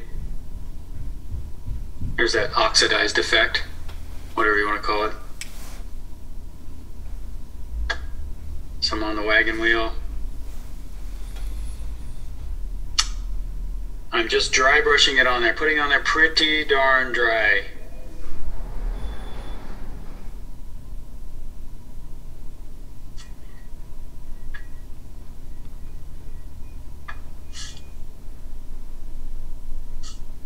It really works on this subject. We have this thing kind of coming down. A couple of these little guys in there.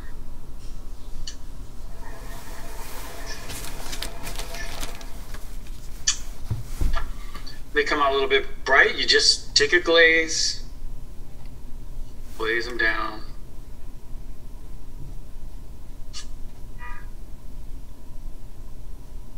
I kind of wanted a little shaft of light hitting. What I'm going to see if I can pull this off here. So let's just say there's a little light coming through the trees and really smacks the edge of the roof there, but maybe this part goes into shadow. And then it comes off over here and really just kind of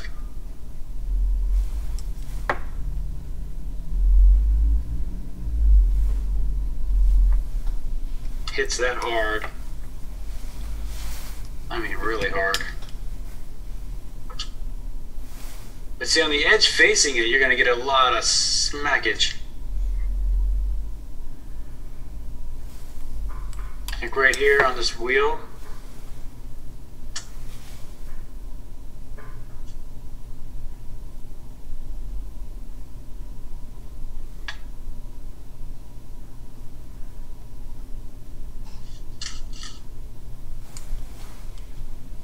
You hit on that edge.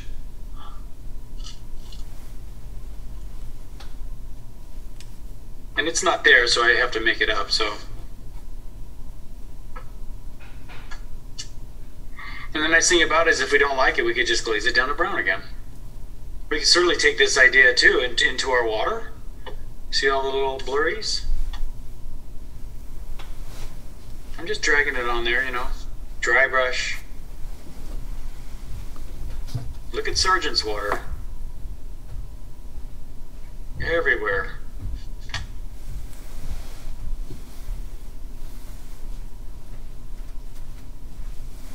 On the rocks.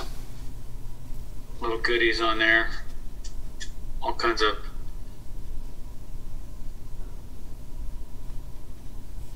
lichen and stuff stuck on there.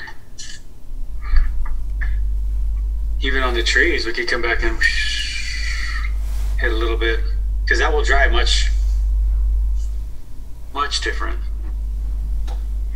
We were even going to come back and hit some of these branches with the, you know, where there's a dark background. We could just hit some of the branches a little bit.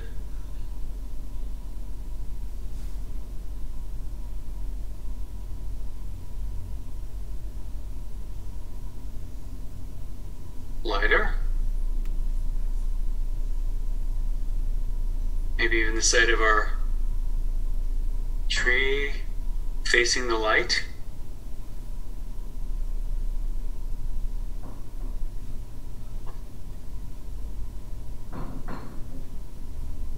And where it's over here, you know, you don't really want to hit much.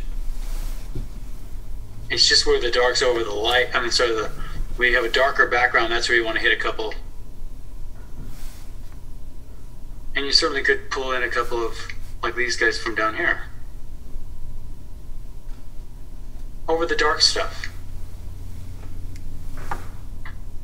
See, it's not going to show up very well over here, over the light stuff. To really emphasize it over the dark stuff.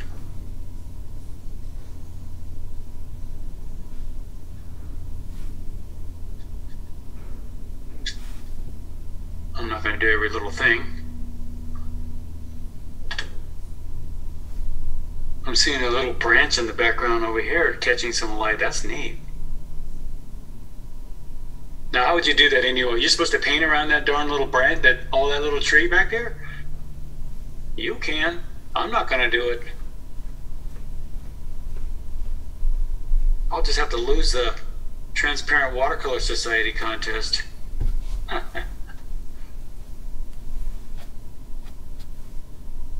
That's the way I'd handle it. And that's the way a lot of masters handled it. I know. They study hard. I'm looking at those things with a magnifying glass thinking, oh my gosh. Not only did they use white gouache, they used it like freely and amply, tons, just had no qualms about it. But they didn't kill all the beautiful luminosity as well. It's a nice little duality. I'm just gonna hit a little bit of color over my little wash I put in there. A little bit of orange. Maybe a little bit more yellow in my orange. Yeah, ooh, that's a lot. I don't hate it though.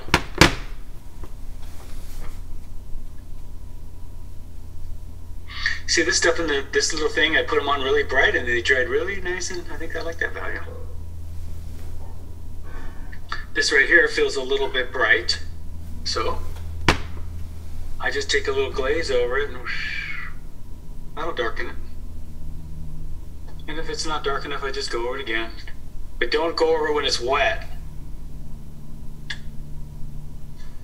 or you'll all your dry brushing stuff, it'll turn into mush. Unless you don't care.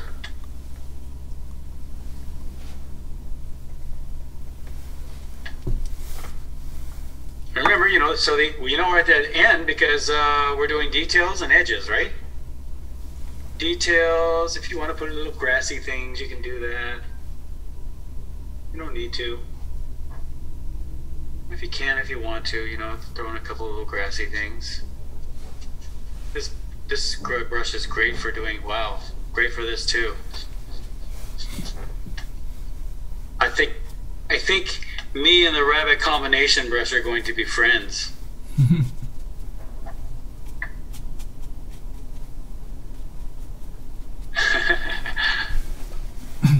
I love a brush that does what I ask it to do. And these brushes, I swear, I beat them up like crazy. I really do. Thank you, Rob.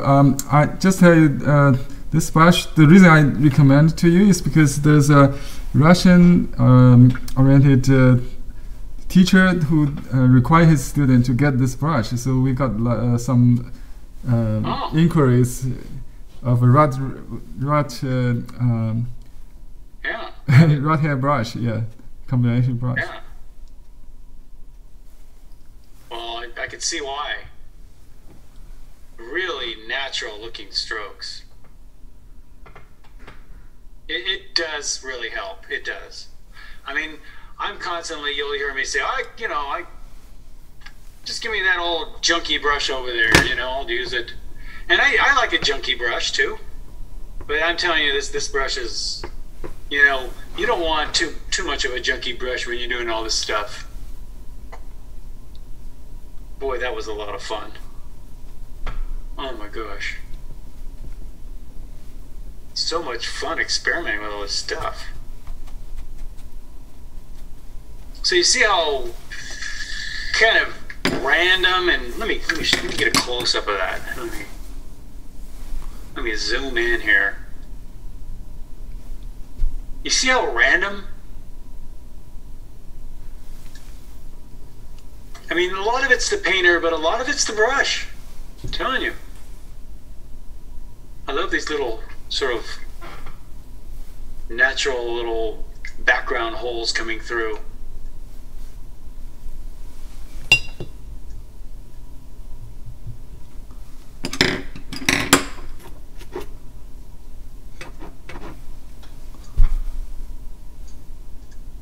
It's fun to go around your painting like that.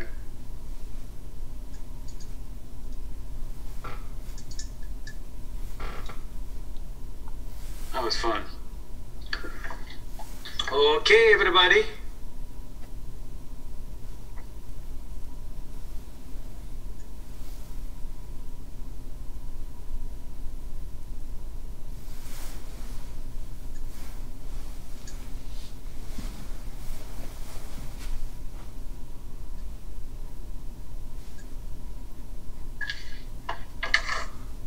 Want to get those paintings in?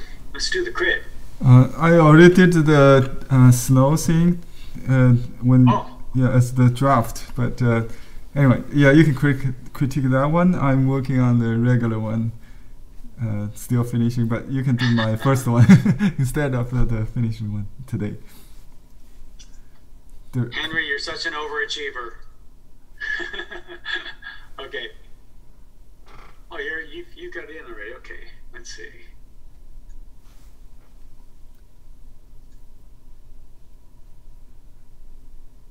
So far I have one in, and that's fine. Let's see. Get a drink of water here.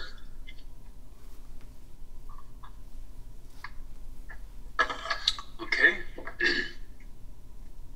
What else? Let's screen share.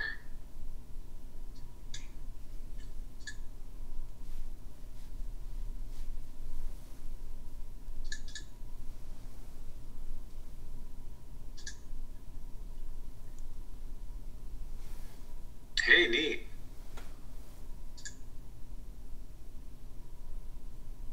Yeah, it's 10. Actually 8.5 by 11. It's like a computer size paper. Yeah. Yeah, it fits on that nice. Look how effortless. Very effortless. I love these little drips. Let me get to, where's my tools? There it is, finally. It doesn't just come up all the time. Sometimes I have to wait for it. Mm-hmm. Okay. Love these little drips like this too. Those are great. Thank you. And you got serious contrast. Look at the contrast. Wow. Which makes the whites feel whiter. Yeah, I tried to get the snow feel. That's why. Yeah. Yeah. Yeah, and you're having to make it up. Mm-hmm. Yeah, I just make it up. Yeah. And that's the thing about snow.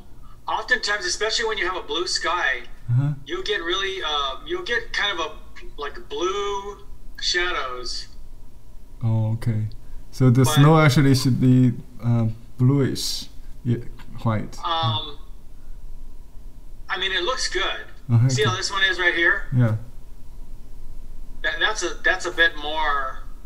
If you get too blue with it, it can look ridiculous. Yeah. You know, somewhere in there. So, but the other thing about snow shadows is you want them to be really light, like this, really light. Okay. And I'm just saying that as a general thing for everybody. You are doing them really light. These are good. Okay, thank you. But that's what makes them. So when you're putting shadows on something white, even a cloud too. The same with a cloud.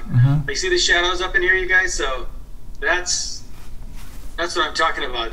They have to be light, or it doesn't look like they're on white. So,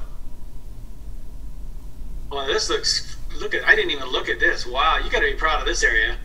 You caked up the little. You caked it up right around here. That looks really correct. Thank you. I just do the the lettering with shadow, cast shadow thing. Yeah. Yeah. But yeah, it just has a really wonderful quality to it. I love the way you handled the trees. Yeah, they would all be maybe browner, huh? Okay. That's great. Looks really light. Because there's probably snow on all these trees. Yeah.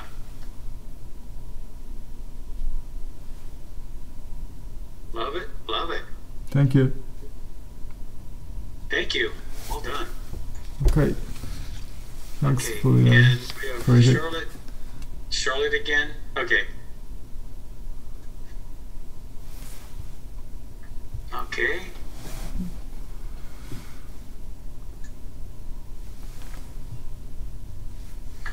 Wow, you went more for the fall colors, huh? I guess because it is fall, right? That's what the picture looks like, with a lot of oranges and yellows in it. Yeah. Isn't that great? Look, I'm looking at mine. Mine looks like spring. Yours looks like fall. Henry looks like winter. I know. Well, I did too. I did a small one too. All right. Yeah. So what you did was you by putting these dark in the background, it really showed off the cabin more. I kind of wish I would do that. I should have done that too. Yeah, well, the cabin is what it's all about. Yeah. Yep, and you got all this. This is just great. A few little. It's a nice little shacky painting. Yeah, I love a good shack. I could probably turn it into a winter scene by throwing snow on it. Now, I guess if I'm going to be picky here, what do you think of maybe this being in shadow? Well, I thought of that, but then it just it's not as sparkly as I wanted it to be. Yeah. Maybe. Yeah, so I don't think it looks any better with that on there. But you're right, it does have more sparkle. And I like how you left that light up on the dark background here. And then you go up here with something darker on a light background. Yeah, well, the trees, I didn't want them to be so specific because it's about the cabin. Yeah. Yep. And I have a variety of Chinese brushes that I use from China, so kind of interesting. Did you go to China to get them? No, I ordered them a long, long time ago, and I don't like the sketchy little dot situation with a watercolor unless I'm doing oil. So I'd rather have kind of large washes or large wash areas than little dots here and there. Yeah. But anyway, it's fun to paint with you anyway. But I did a small one too that's kind of interesting. Well, good.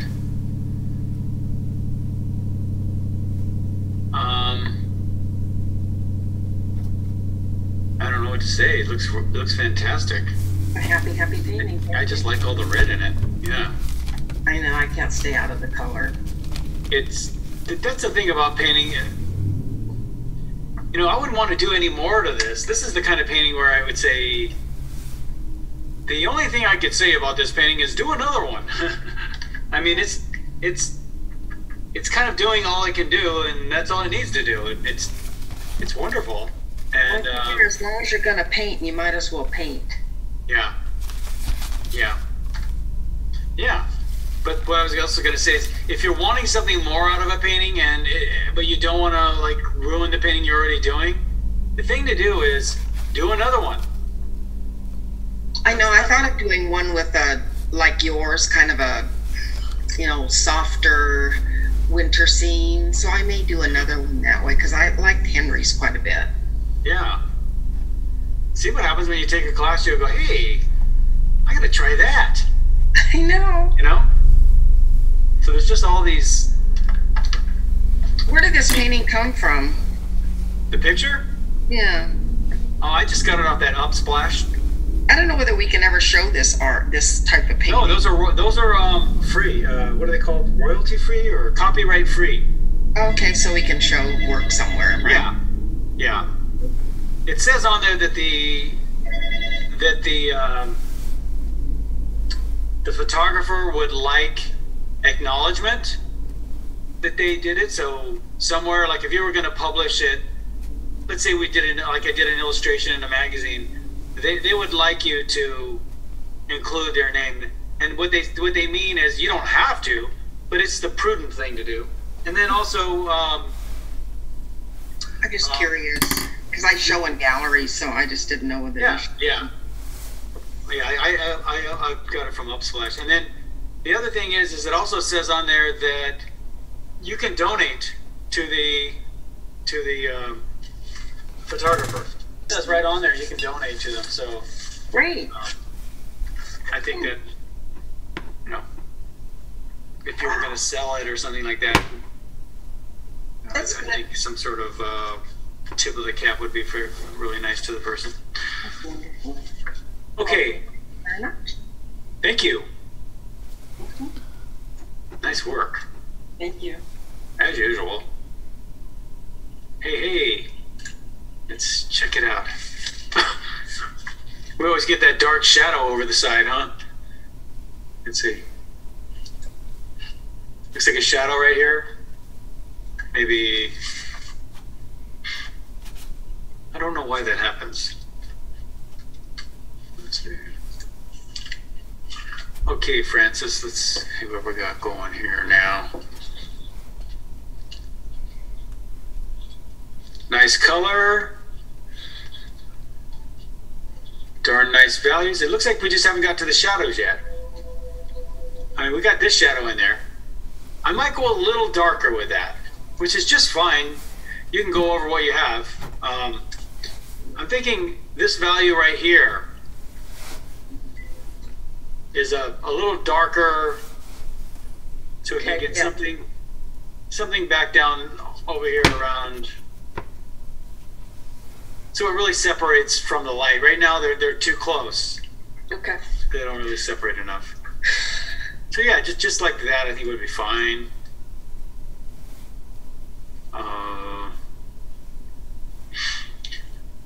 Now when you're putting on the strokes for the trees, Yeah. what I try to do is I get my brush. Here it is. I don't know if you can see my page. Yeah. But I spread the bristles like that a little bit, Okay. and when I go over it, I let the strokes crisscross each other, and I go like an X, Okay. and that'll give you less linearage, less lineage, and more overlapping, kind of a brushy look. Okay.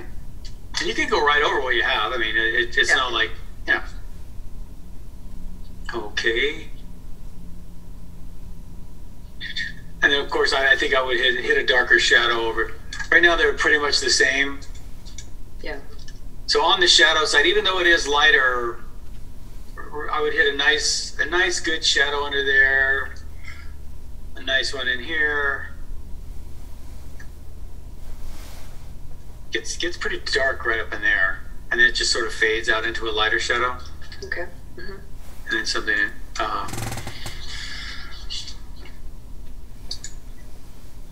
Maybe something in here. That's pretty dark. I don't really have anything. Let's see. I got a brown. I've got a brown, folks. There we go. Something like that. Okay, I see. And I think we're looking pretty good. This looks good. Yeah, just I think it's just contrast. Colors are good, and all of that. Basically it's a painting that's not quite finished. That's all. Okay, thank you. You're welcome. Even this side would be in shadow too, a little bit, a little darker. I just glazed blue over that because a lot of times I'm thinking that the sky might influence that color. So, Okay, all I see. right, all right. Thank you. Thank you. You're welcome. There's Phoebe. All right. Wow, look at the granular effect. Wow. Look at That's that. my question. Why am I getting alligator skin? Oh, you don't like it? I can't seem to get away from it. I know ultramarine. I wonder if it's the paper I'm using. It's partially the paper. Are you using a rough paper? It's Arches cold press, 140 pound. Oh, okay. Yeah. So it's just what I'm using. It's the ultramarine will definitely granulate on you. But So- yours didn't do it. It is. I think. Is yours? What size are you working? Well, that may be. I think I'm working on the top. The back of it is much more bumpy than the side Yeah. I'm working on. It might be old. It's a couple of years old. Well, that's paper should be a problem after a couple of years.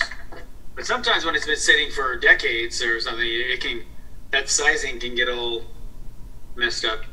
Yeah. Okay. You know, now I'm using the ultramarine made by this company, and it could be that. Oh, that's a really good point. I'm using Daniel Smith. Yeah, Daniel Smith is big on the granulation. You know, a lot of artists really love that granulation. Mine is granulating, by the way. Maybe I'm not.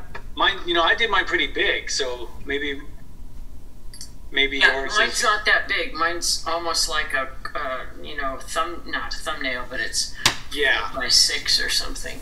yeah. Mine's like 4 times your size.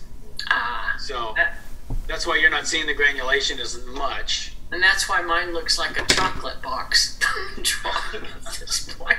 What do you mean, like a chocolate box? It's a British pejorative term for Oh. paintings that look, twee. My background makes. box. Beg your pardon? It looks like a chocolate box. Yes. Very good. Well, yeah, I know. I prefer the granulation. So I mean, I love any of the natural effects.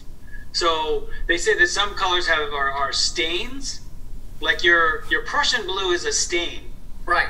whereas your ultramarine's a grain, and so you'll get that granulation with the ultramarine. Some color, they're usually earth colors like any umber or in those areas tend to be real grainy. Yeah. But it also could the manufacturer, they'll use different colors to get the same color, and I don't know why, but they might use different chemicals. All I know is Brenda Swenson is really big on all these grains Yeah. and the granulation, and she uses exclusively Daniel's. Well, I don't know if she only uses them, but I think they give her paint.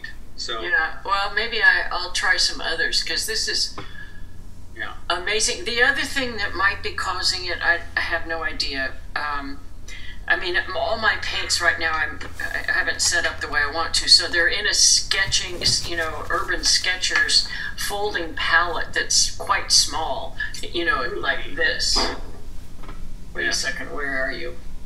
I can't help. There. Oh well. Yeah. It's not. I'm losing you in the background. Yeah. Okay. There it is. Yeah, I see it. Yeah. Okay. So maybe it's and they've been in there a long time. Maybe it's because they're old and somebody I heard said, they would never spray, and I spray my paints to reactivate them. They would never spray to reactivate the paint. Why wouldn't you spray to reactivate paint? She said, what is it that's put in them? The what's the binder? Gum Arabic? Yes, the gum. Oh, she said it would ruin the gum Arabic or destroy it or something. I don't know. That doesn't make any sense at all. Okay, good. I'm sorry. I mean, I hate to be so but I can't even see the sense in that at all. Okay, thank you. Because if you just added water from your brush or something, it would do the same thing. Right. Wow. Never heard that one before, but I love it. Enough material questions. Enough shop talk. Yeah. But this is the first time, and I have to thank Henry and you. This is the first time I tried the General Wang brush. Oh, wow! Yeah. What a change! I need some practice, but what fun! Yeah, it's like a Ferrari. You gotta, it wants to go. Yeah. I'm glad you like it. Oh, I do. It's so. Thank you. Thank you. China's had this stuff worked out for a long time. Good point. It's a handmade, yeah.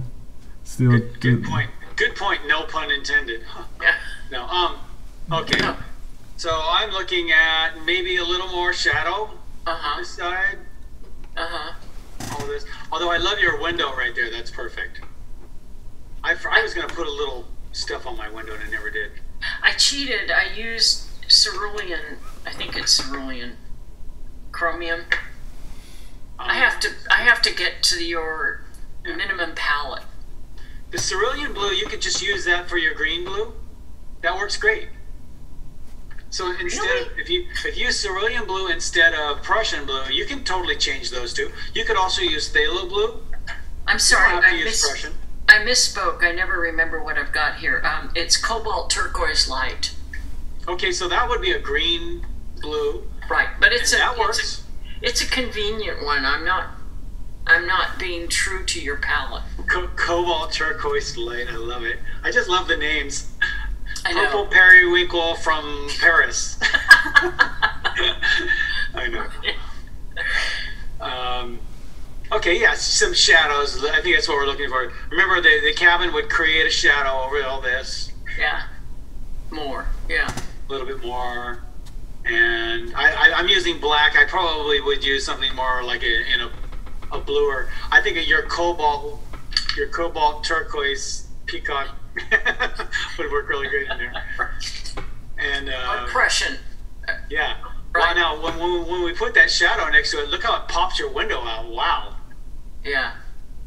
So it just needs a touch of a little bit in there. All right. I think everything, it looks really minimal. If you want to try a tree, yes, no, I will. I would. Just give it to that General Wang brush. Let me tell you, it'll make you happy. What? You might want to practice a little bit on another piece of paper first. Excuse me. What is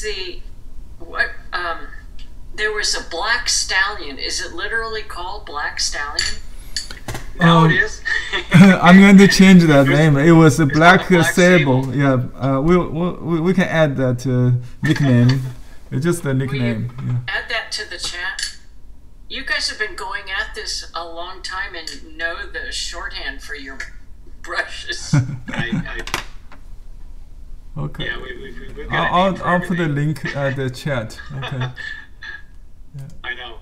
Maybe Henry can put those in the chat so we can all. Oh Yeah. yeah, that the combination, rabbit combination, and the black sable. Yeah. Yeah, there's that rabbit combination. Okay. Yeah. That's my friend now. I like the black stallion is my friend, but boy, let me tell you what. I'm gonna have to play with this rabbit combination more. I have one more question for the Yeah. geeky part of stuff. Geek out. We've had Yeah. a moth infestation. Is there anything that anybody uses to keep them away? They've they've ruined a couple of sables. They'll We probably have a serious infestation that I have to get rid of a wool rug because of it. What do you think, Henry? Pardon me? I didn't get the question. Sorry. She said, will moths affect your brush? Will moths eat the brush? Oh, if you don't use it for a long time, I don't Yeah. see. Yeah, sometimes it does. So But they've gotten to. Do you use anything? there's a kind of a smell peel, moss moss peel, or I don't know. Put them in a cedar chest. Yeah, if Yeah. you put it in a sealed box with that that kind of you can get from any grocery. I think it's moss ball, right? Mothballs. Yeah. Moss balls. You know, Yeah. I had a moth infestation in Big Bear where they came throughout the whole cabin and all throughout Big Bear. And I went down and a woman made me a lavender sage with all kinds of these essential oil as a spray, and I sprayed it all around, and all the moths left. Wow. Wow. But everybody had moths in their house. It was just an infestation. We have a serious infestation. I would love to. Herbs got rid of it, and she made me a little bag of herbs for all my windows. I'd have to get wow. the name of what she stuck in this Rosemary. spray. I will. Who's speaking? So I'll email you. Oh, this is Charseeg. Okay. Thank you. You can Google me. I have a website, Charseeg, Charcee. Thank you. I'll try to get the contents. Because you could spray brushes. Maybe put that in the chat. Yeah. If you feel like it. It's like essential oils and some kind of spray. It was amazing. Oh. I'll see what I can find. I've never Okay. had that before. Okay, well, anyway, I think we're looking pretty good here. You know, maybe some fence things here, some bridge Yeah. things if you like, little details. Yeah. Finish it. In other words. Yeah. It just looks like you got a good lay-in going there, just throwing some shadows. Play with some of your brush effects. And I think we're in business. Maybe some darks along the river there. Right. Okay. And work That's bigger. good. Thank you. Thank you, Phoebe. All right. Yeah, I like the geeking out part, by the way. Geek out all you want, everybody. I mean, hey, there you go. Okay, Luis. Yep. All right. Nice color. You know what's cool about this is you've got it's not a red cabin, but it's redder than anything else around there, and because you have all this green around it, it really jumps forward. I mean, you know, if you use greens and browns and, you know, just it doesn't jump forward as much. So that's pretty neat. Thank you. And I could see some darker value in there. I mean, I don't have the right, I'll have to use black because I don't have the right color, but see now, if you see how when we put that down, how this light right here really pops out now. Right. So it's value. It's not color. Your colors are great. It's just darker, which just means, you know, you need to glaze it. That's all. Right. Mm-hmm. So we have these two big trees right here. They would be casting more shadow down here, darker. And I could see even a touch darker here. Okay. Let's see what, let's see what this looks like.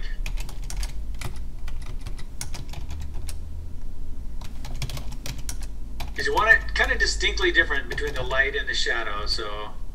Okay, more contrast. Yeah, What more color would you contrast. use for the shadow? And use your own judgment on that. I mean, you don't have to put as much as I'm putting. Sometimes, you know, I don't have exactly the right value on this thing. What color would she use for the shadow? Well, I mean, you could use green and it would work. I love to use something in the blue family and then let it mix with what's already on there. Whoops, let me see. Just trying to. I mixed some orange and violet to create browns. Yeah. So some of it in the river is you can see the violet, you know, the mauve. But depending how much you put of the violet and the orange, you get a nice sort of brownish, warm brownish. Yeah. Now you're talking like a painter there. Like a warm brownish. Because there's really no names. I mean, I'm sure we could give them names. We could call it ruddy shack rust color. But no, I mean, so anyway, what I'll do is I'll tend to glaze this down with a blue because I know I've already got this green underneath and that's going to mix with it. Okay. You're going to see right through the blue into that color. So. Okay, I'm going to try that. Mm-hmm. Yeah, now, if you use the Prussian blue, it'll look a little greener. If you use the ultramarine blue, it'll look a little bit bluer? No, it'll look a little bit For glaze, I should violenter. Yeah. Sorry, for the glaze, I should water it down. Whatever I use, I should water it down quite a bit. Yeah. Okay. You want to water it down because you want to be able to see through it. Right. Mm-hmm. So then, what most people do is they water it down too much, and then they have to go over it again, and then they have to go over it again, and then they have, so, and that doesn't matter. It doesn't matter if you have to go over it 3 or 4 times. Just remember the golden rule, and that is, if you go over it when it's still wet underneath, or even damp, it'll start picking up the color underneath, and then you'll get the mush. So if you want that beautiful glazed look, make sure it's dry, and that's why I just hit it with a hairdryer or lay it out in the sun. Mm-hmm. This time of year, I'd probably hit it out with a hairdryer. So, getting that bite in the air. You notice, everybody? We're getting that chill, that fall chill. See, we get seasons here. Not very much, but we get them. So yeah. Anyway, see, now I would probably use blue on the shadows of this because I think it looks better than black. But this won't get dark enough, So maybe if Yeah. For me to get things darker, the challenge is I like to show some texture, and when I darken, sometimes it gets too flat, and it's always a trade-off. Yes, it is. It is. Okay. It is, and it's a sacrifice. So you gotta say, if I like what I have, I'm just gonna leave it. Or I need more, and I'm gonna just sacrifice what I have to get the value. It really needs something in here, contrast or whatever. So, and those are the questions. Like I say, it's all just choices, but it's you're the decision maker, so you have to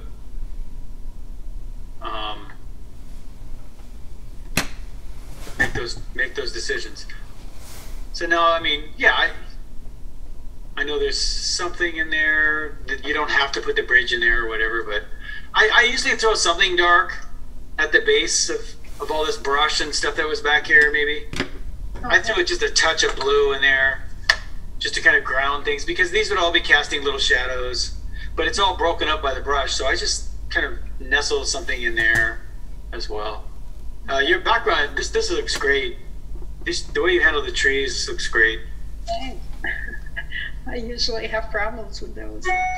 Yeah, it's a good, tree lines is not easy. You think it would be, and then good artists make it look so easy. And that's because they've messed up on a whole lot of them. And believe me, there's no artist out there that hasn't messed up on a whole lot of them. Like I said, the difference between an amateur and a professional usually is the professional has had a lot more experience. That's all. Not that they don't make those mistakes. Okay. Okay. All right. I like your red cabin. That's good. Really? Yeah, I like it. I thought it looked too neat, not No, I run like it. enough. Okay. Thank you. You're welcome. Francis. Katie. There you are. All right. We got now. You have a lot of contrast. I keep thinking there's light coming in from my my window onto my monitor, but you got light on your. You got these little lights on there. Yeah, I think it's Trick through me. the blinds. It's through the blinds of the window. Yeah, it just tricked me a little bit. Okay, let's see. Alrighty. Now, the cast shadows on the ground. Let me make this a little bit there. Like something down there, or something breaking up. Now, what you can do is you can just take a little water on this and soften this edge as if there's brush coming up onto the Okay. onto that, and so then it won't look like it's floating. Okay, that's true. Anything that looks like it's floating, usually there's a shadow. So more like down here, maybe. Yeah.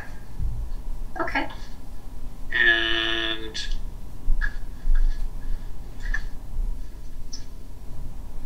nice color. I like your little red, yellow, and blue right here.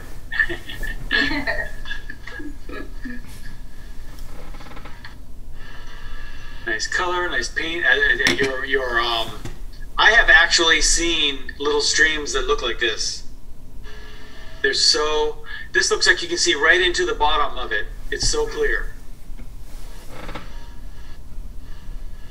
So sometimes what I'll do is I'll hit little trickles, little trickles around things, like little here and there. Yeah, I didn't do anything with the gouache, because it's totally out of my Don't do it. my ability to handle. Well, on the other hand, do it if you want to just experiment and learn, you know? But listen, I've got enough.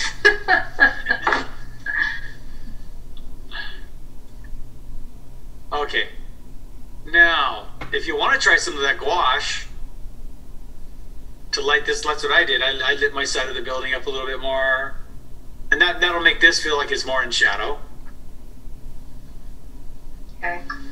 And I really like how you took a few of these over the front there.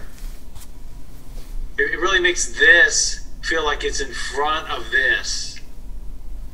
And see how this feels like it's in front of this because of these shadows you have on the ground and on the water. There's shadows on the water. Sometimes they're really hard to see, but you put them in. You know, I've painted water so many times. And then I remember when I was learning water, I kept thinking, am I seeing shadows on there? Then I put a shadow on the water and I go, oh my gosh, there it is. And then of course I get funny looks from people. The guy's talking to himself, run, hurry. So then let's see. We got plenty of shadows in there. Oh, again with the white gouache, if you wanted to, I did some light branches here and there too. Those are kind of fun. Yeah, I saw. If you're going to practice with those are kind of fun.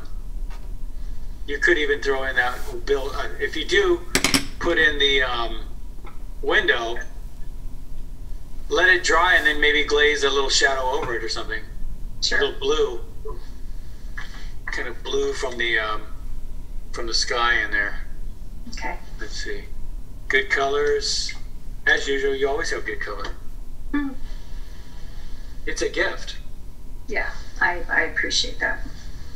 You should know. I mean, a lot of people don't have that.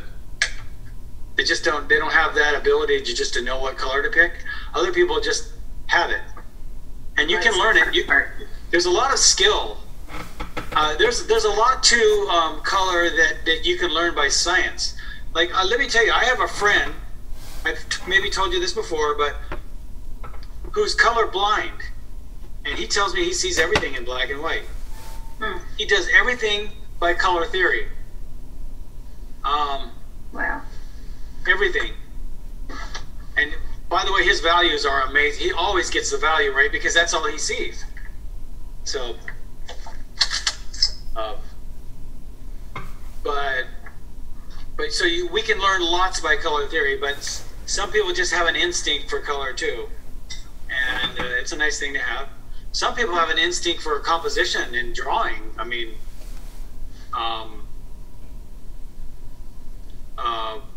it's another nice little gift. So, you know, I see this all the time in my younger students too. They will, you know, I'll mention that you have a real gift in this area, and they just kind of front it off like, yeah, but it's no big deal. I mean, I just do this. So you should realize it is a big deal. It's a big deal to people that don't have it. Right. So nice choices of color. Thanks. And your perspective looks pretty darn good. Yep, looks pretty darn good. Good. So something's improving. Yeah, now, if things start getting mushy, like in this area, that might mean maybe you came in when it was damp. Mm-hmm. So you'll want to wait for that to completely dry before you glaze in another color. All right. Yeah, wet on wet is a real challenge. Well, we'll keep working on it. I mean, it's something every artist should know. Starting a painting wet into wet is a really great thing to do. You get all kinds of things going on really fast. All right, so see around your rocks here. I might fuzz the edges a little bit. Okay. Just take you could, again, with the white, you could dry brush that edge. You could also dry brush it with that lemon yellow. Mm-hmm. Just to kind of, when we have these hard outlines like this, just take a little bit of fuzzy. Yeah. So dry brushing works great. So that's my favorite. Great. All right. Thanks, you. Rob. Thanks, Rob. Mm-hmm. Okay, now we got Ethel.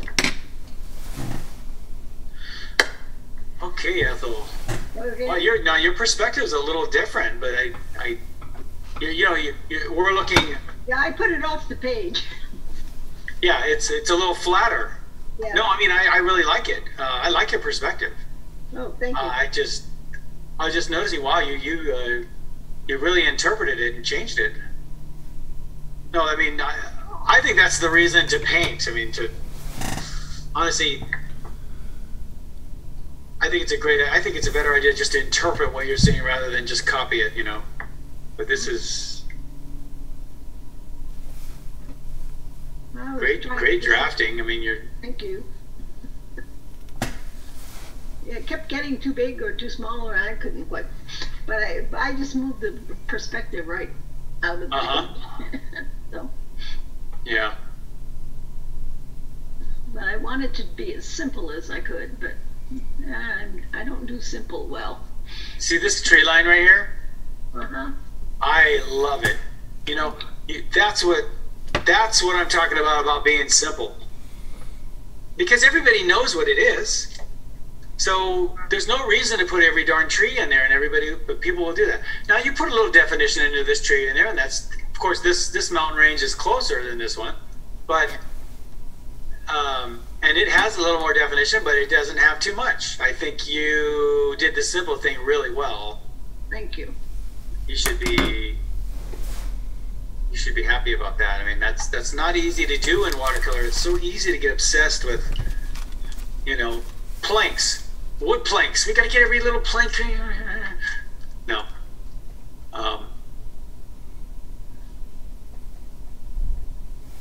Right, and especially when the tree line doesn't even have, it's just a supporting thing.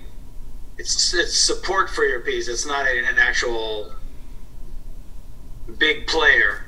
Like the big player here is this, and the secondary player would be this. Mm-hmm. They have the main detail here. Looks like third player are these rocks right here, little rock pile.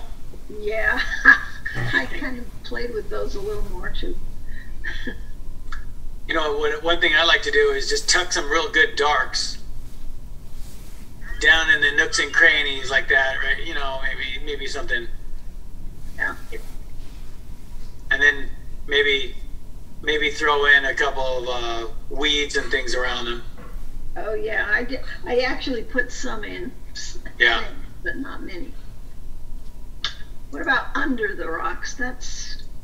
Yeah. See now, if I hit this dark under the rock, it just looks like it's sitting on dirt or something. Ah. Okay. So we need to throw in some weeds and stuff over that, but you'll still see little peeps of dark coming through. Okay. So I wouldn't mind maybe smacking a couple of really good darks down at the base of things and in the crannies of things, like in here, and then throw in yourself some good weeds.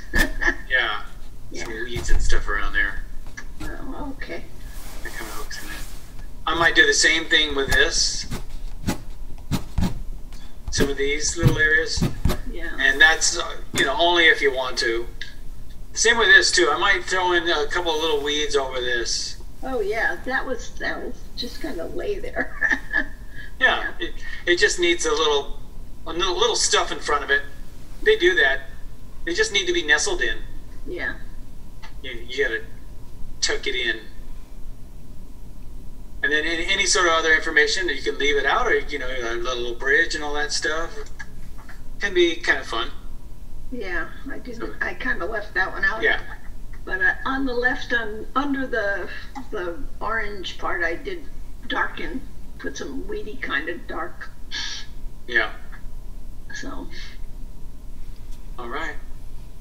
I think it looks great. Oh, thank you. Nice looking piece. Good values too.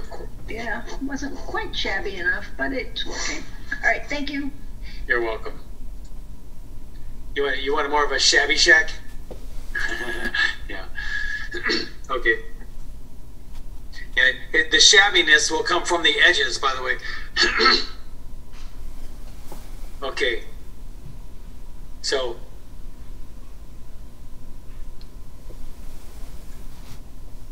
And you have mine. I'm Jane. Yeah, Jane. I have a second one. The tree is a little different, but.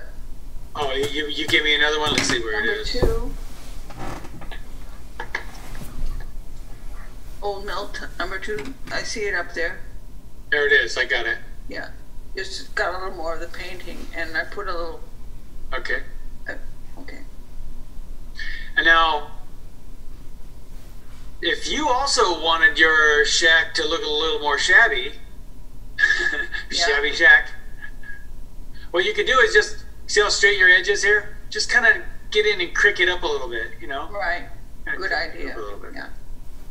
Now, one thing that can be easily remedied here is that if you'll notice, this side's going down to here, and then this side's going up over there. Right. So they'll never meet anywhere in space. So what you do is you just take a little of this green up here. Yeah.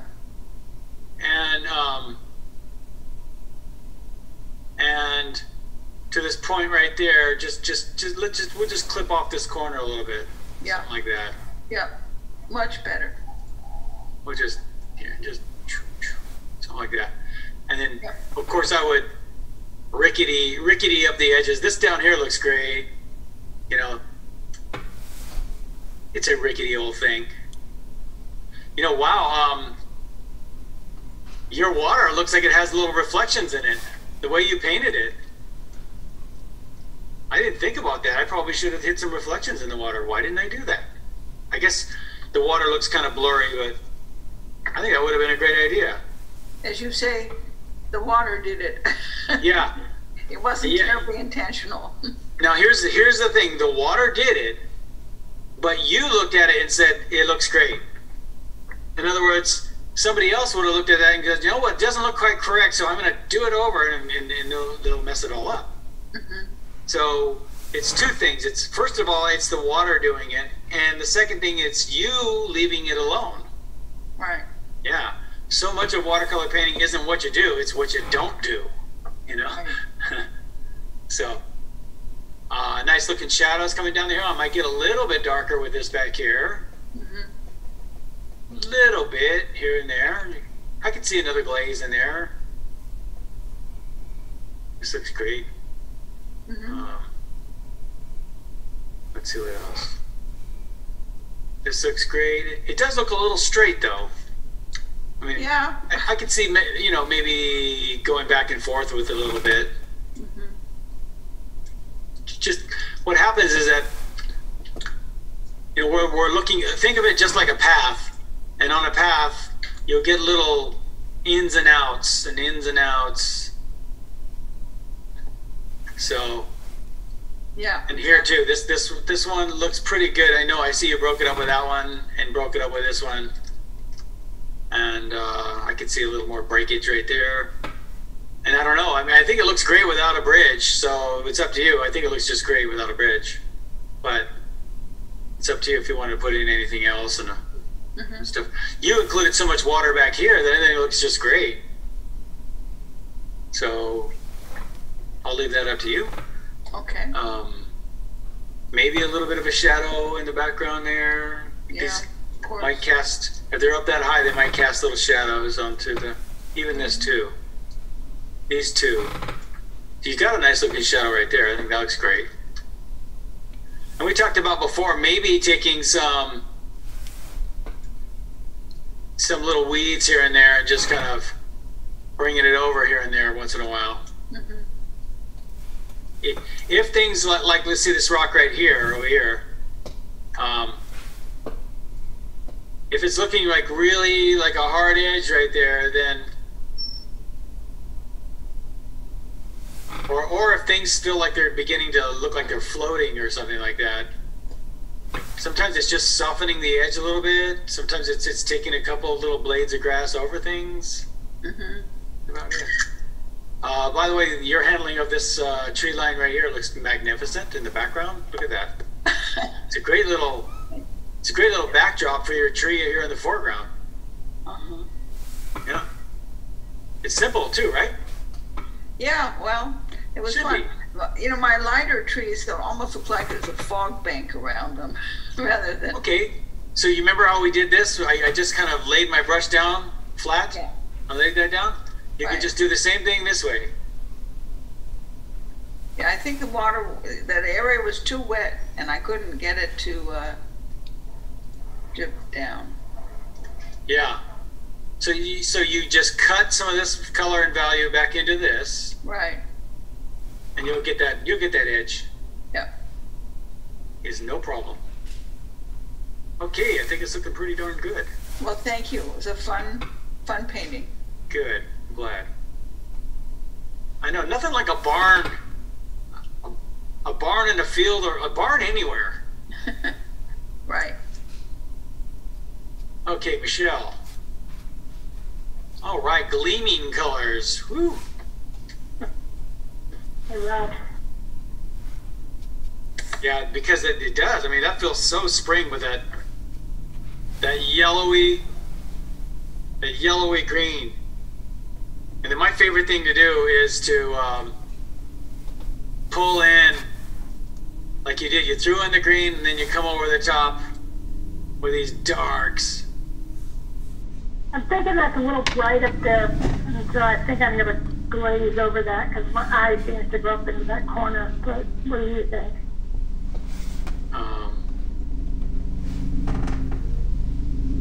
Well, I don't hate it, that's for sure.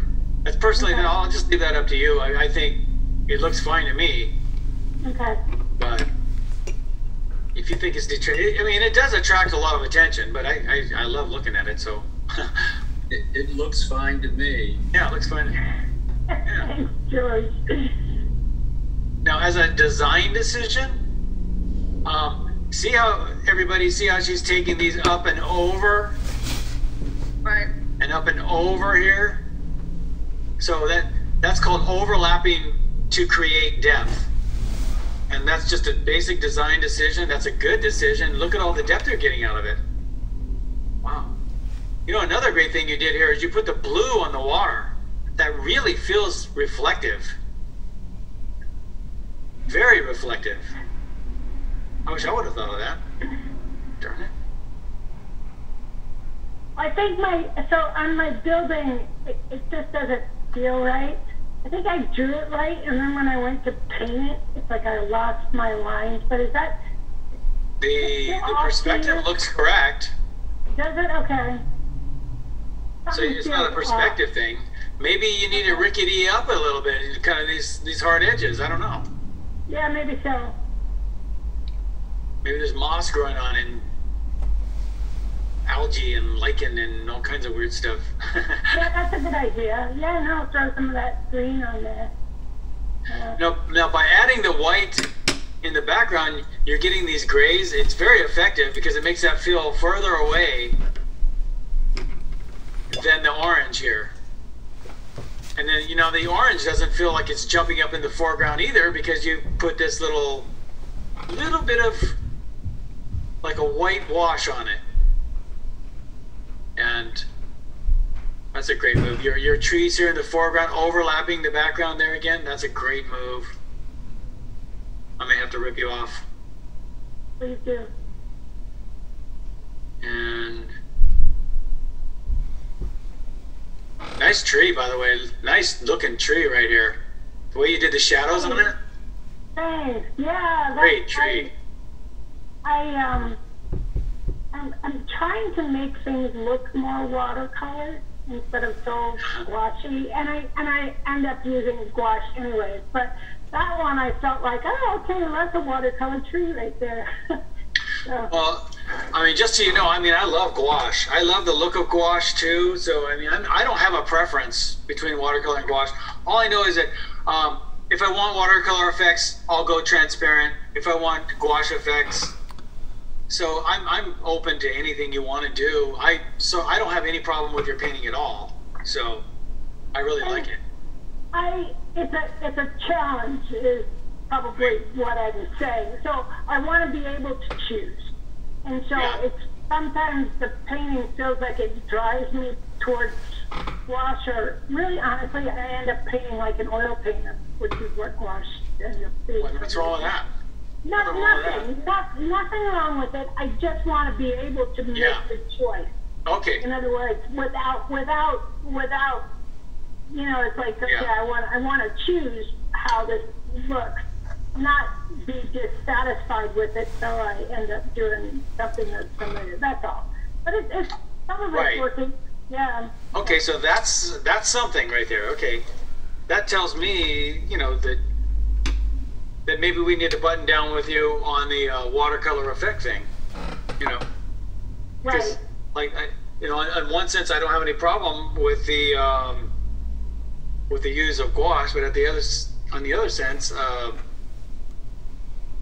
you know, you're wanting to learn more about it, so then let's do it. Let's get totally transparent. And again, how would you do like those lights? And I guess you would scrape back into it when it's wet, right? That's how you would pull those lights out, like the bushes in the front and the light.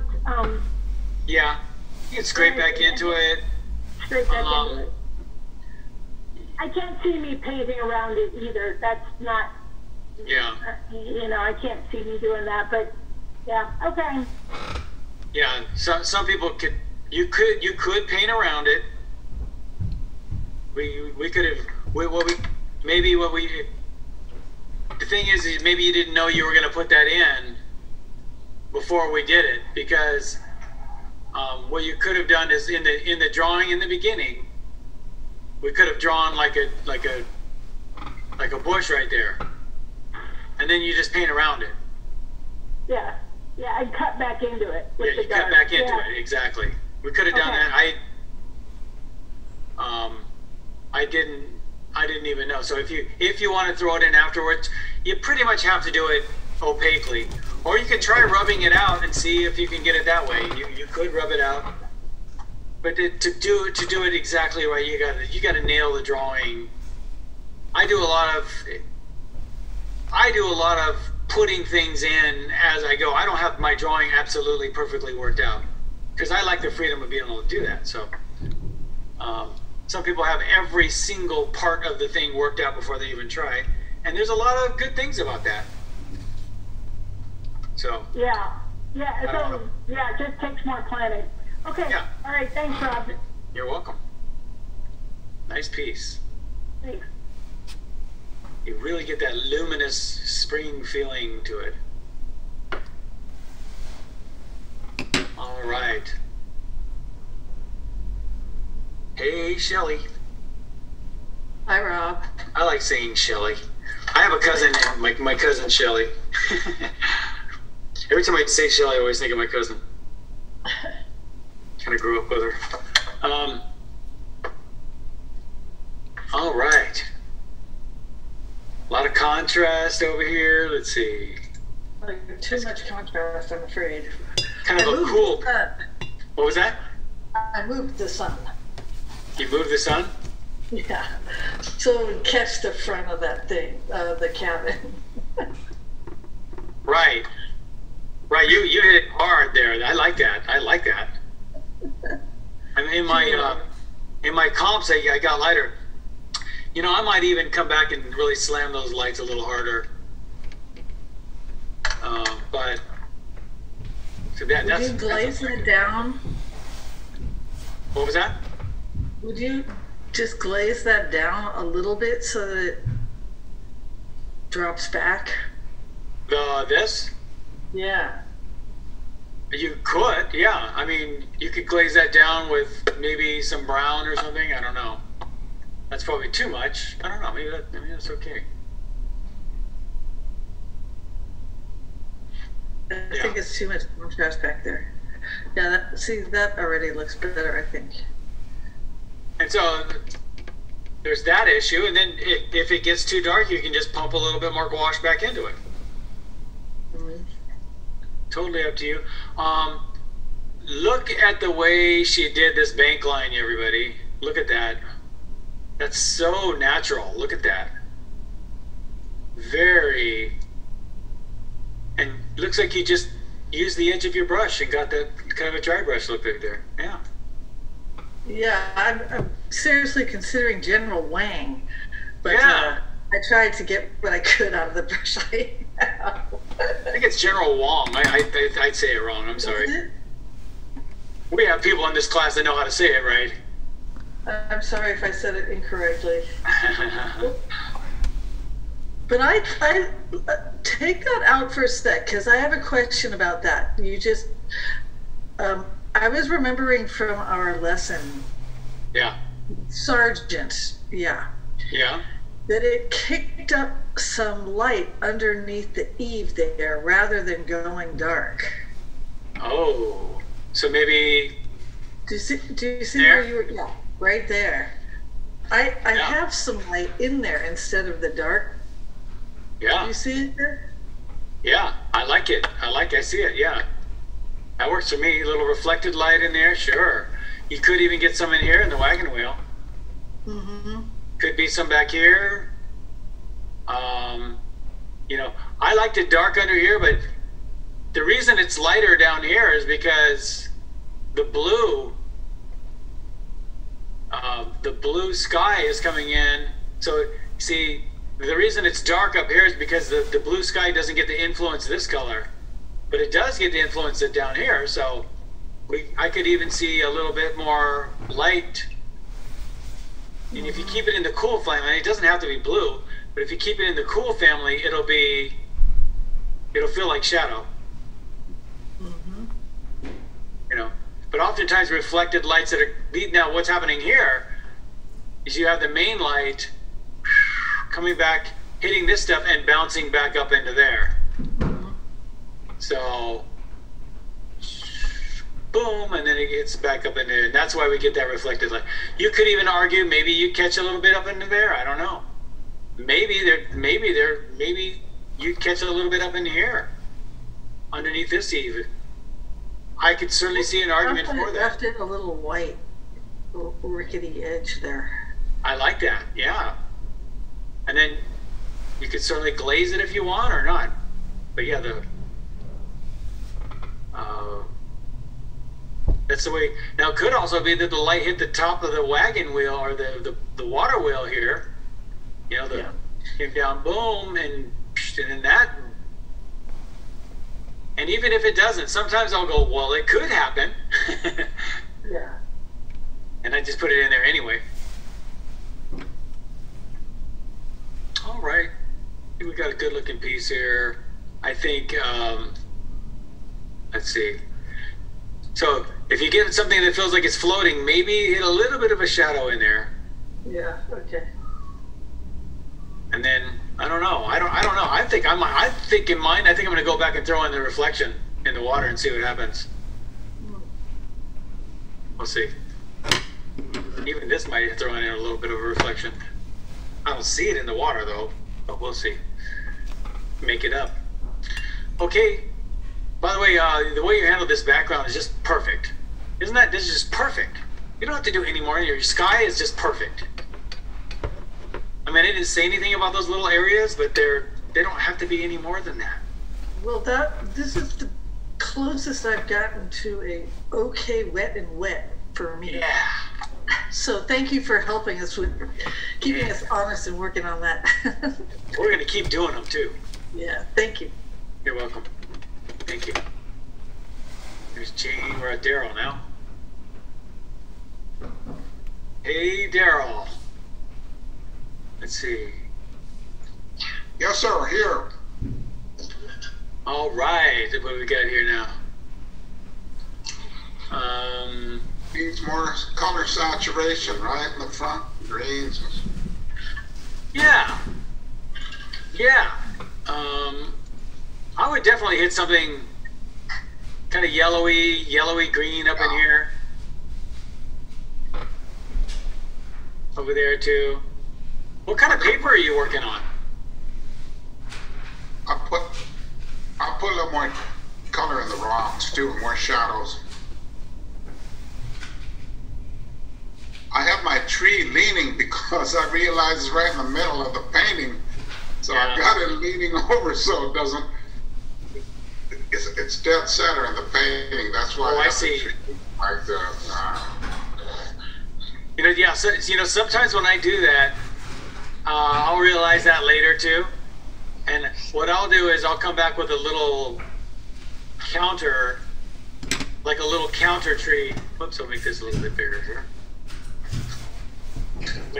Like a counter tree over here. Oh, that's a great idea, Rob. Thanks. Just to counter that angle. Yes, yes. And I won't make them exactly the same size either. I'll make maybe this one be smaller or something. But just you see how it almost feels like it's holding this guy up. Let me hold you up there. Yeah, that helps already. Yeah, a little bit. Looks like a TP. I look for counters. Okay. And so I could see a little more color in your shack. So it's all in the browns. So how about we glaze a little bit of blue into it? Okay. Maybe into the shadows here. Yeah. Or maybe a little darker than that, but just something. Yeah, put some cool colors in there. Yeah, throw some blue. Yeah. Yeah, just to break up. Yeah, that's all. And I'll throw a little Prussian blue in there. Yeah, Prussian blue would be nice. And then I'll just more color, bring up the green and yellows a little bit in the front. Yeah. And more shading in the rocks. You're reading my mind. I don't know. The trees on the left side. Maybe I don't know if that should be darker or wet. It looks to me like you didn't want to emphasize this tree, and so you didn't make it darker. It reads as a tree. It doesn't need to be darker. It could be darker if you want it to be, but I think it's just fine the way it is. I sort of like the abstract quality to it, the way you just kind of lost and found it. I like that, so I don't have a problem with that. I don't know if there should be blue in the stream. I don't see blue in the stream, but I mean, I guess if it's a stream, there could be a little blue in there. Yeah, you could hit a little reflections in there. So it's up to you. Any veterans first, thank you for your service. Any vets in our group? I would hit some white in there. If you do want to hit blue in there, what I would do is hit white in there first, let it dry completely, and then come back over it with a little bit of... Well, yeah, it won't be too dirty if I don't, huh? Yeah, just a little bit. Here and there, not very much. Yeah, if you think it needs it, maybe I won't even put blue. Just brush some blue in the cabin. Yeah. And brighten up the greens in the foreground. And then put another tree going the other direction, like you said, a smaller tree. Smaller tree going the other way. That'll help it out. That'll do it. I think that'll do it. Thank you. All right, thank you. And I've got, let's see, let me go up here.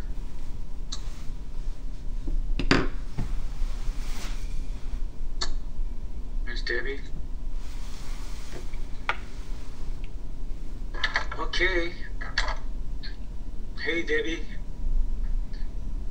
Let's see what we got here. Hi, Rob. All right, a nice lay-in. I love the lavender you have in the sky. Is a great move. It's really just ultramarine blue, actually. looks like something swam up in there and got it. Yeah, Maybe some of your worms. That's my message palette. That looks good. Excuse me. And the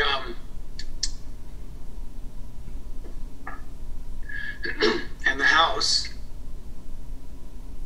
What I might do with the house, excuse me, I have to clear my throat here. Sure.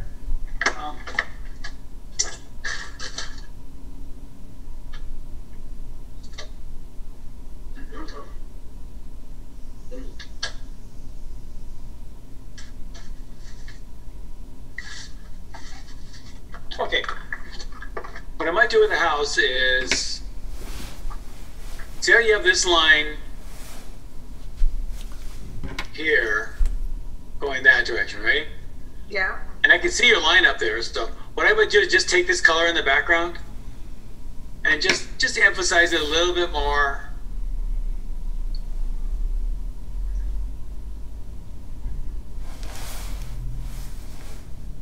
Just so it sits down, maybe even more. But too much? I don't know. So there's a little more value contrast. Yeah, a little contrast, but also it corrects the perspective a little bit. Because these two lines from the top. Yeah, I made them parallel. That was the problem. Yeah, they'll meet in space somewhere. Yeah. Yeah. So it's something like that. And it's a really easy fix. You just take that background value and just pull it down into it. I like the idea of putting some blues in the water just to kind of relate it more to the sky. Yeah. Yeah. So yeah, if you do that, I would just dry brush in some white here and there, wherever you like. Just little touches here and there, and then just glaze in a touch of blue.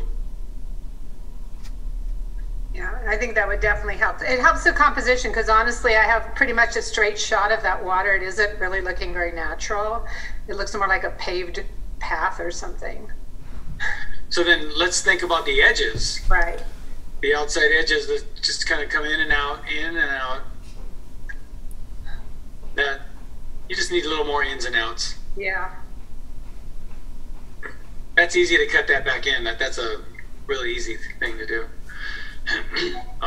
Nice tree, by the way.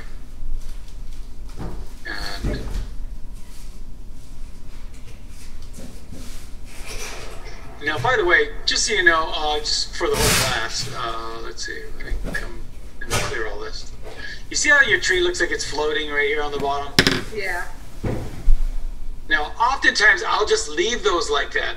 And the reason why is because it reminds the viewer that this is just a stroke. It's just a stroke of paint. And because I think a lot of times we forget to keep reminding or ourselves. I mean, it depends on who you're doing the painting for, but I like to make note of things like that very much like that you did these trees in the background here. See, they look like little paint strokes that end up feeling like a tree line. You did the same thing with this. That is the way of watercolor. Period. I mean, it's actually the way of painting altogether, personally, but especially watercolor, because I consider watercolor the most natural medium because it's water, but it does all these water effects. But anyway, so you've heard me before say maybe nestle this in with something at the base and maybe cast a shadow or something like that. I don't know. Sometimes I just like to leave them like that. I love it all beautiful, like a calligraphic stroke the way it is. So I like to make that point once in a while. It's not all about representing everything perfectly, you know? Okay. What it is, I'm stuck. I'm just hitting a little bit darker shadow. Yeah. Some more contrast, possibly. And I think that's it. Oh, that's very, very helpful. Thank you, Rob. Thank you. Okay. Good.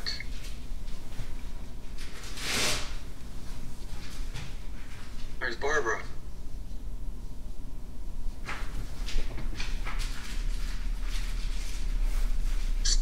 Let me play this. Hey, oh, by the way, I hope everybody got my my little email about the next term, when the next term starts and all. So yes, just so everyone knows. I know you already signed up right away. that's what reminded me. I was like, oh yeah, I forgot all that. Yeah. So now, this is what I'm talking about. With see how this is all wet into wet here, and then later on you came back with something else over the front of it.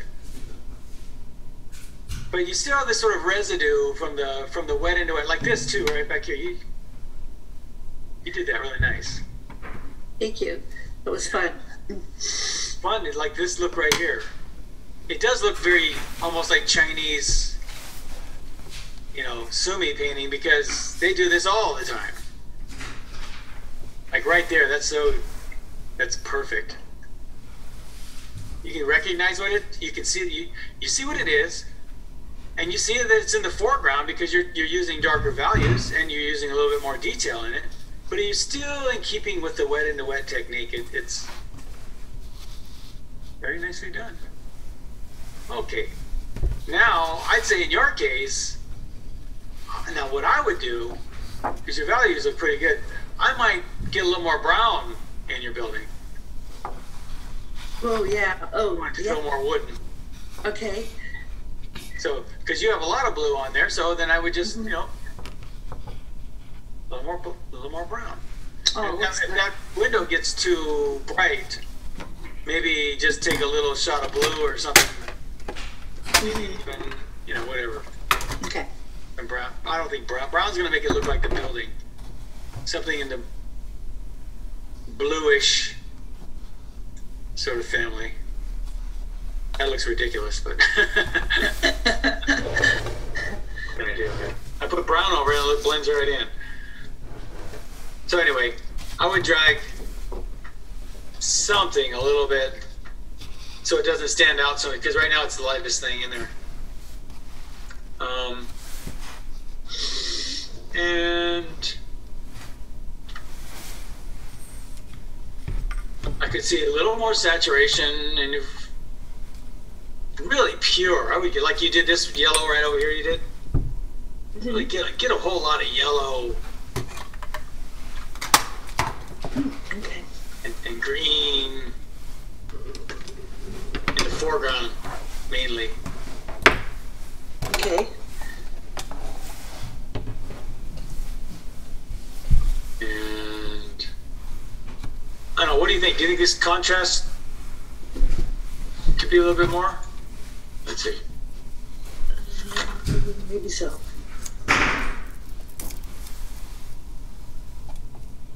I don't know if it needs it.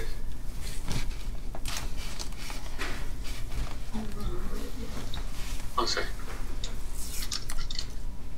Something to think about. Yes. I think I did put a little more under the wheel up to the edge. Yes, I've done that. Okay. Did that when you were talking. Yeah, a little bit. I mean, I think your trees are just fine. They're a little spotty, though. I mean, I think this one is a little bit better. You know, okay. A little spotty. Shall I put some gouache? No, I might put a little wash over it, though. Oh, okay. Just a harmonizing wash. See, you've got so much contrast that it looks like it's scattered. So if you just take a little bit of like a brownish green or whatever color you use back there, and just kind of just take a little glaze over it, it'll bring it together. I think it'll look better.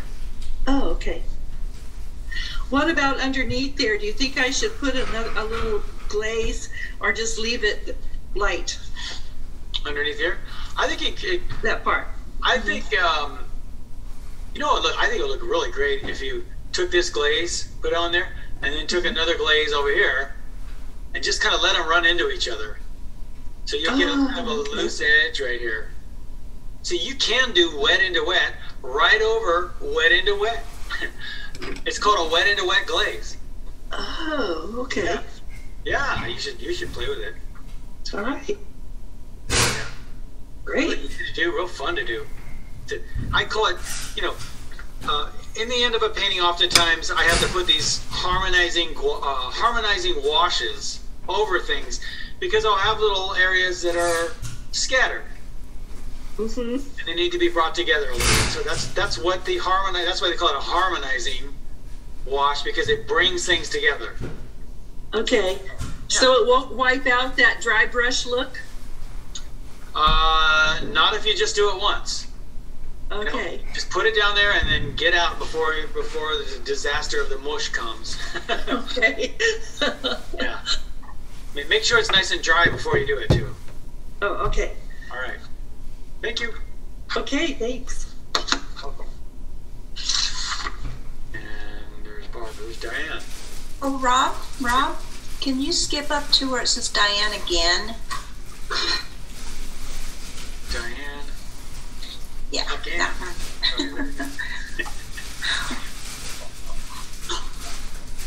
Hey. That's a cozy little cabin. You know what we left out? We left out the chimney. It needs a little chimney. The chimney. I guess, I don't know why, maybe it was this cloud in the background that made me think of that. I don't know. Your cloud, your sky is amazing. I love how, look how it gets lighter here, as if they are getting, this maybe is a little further away. And then it gets a little bit darker.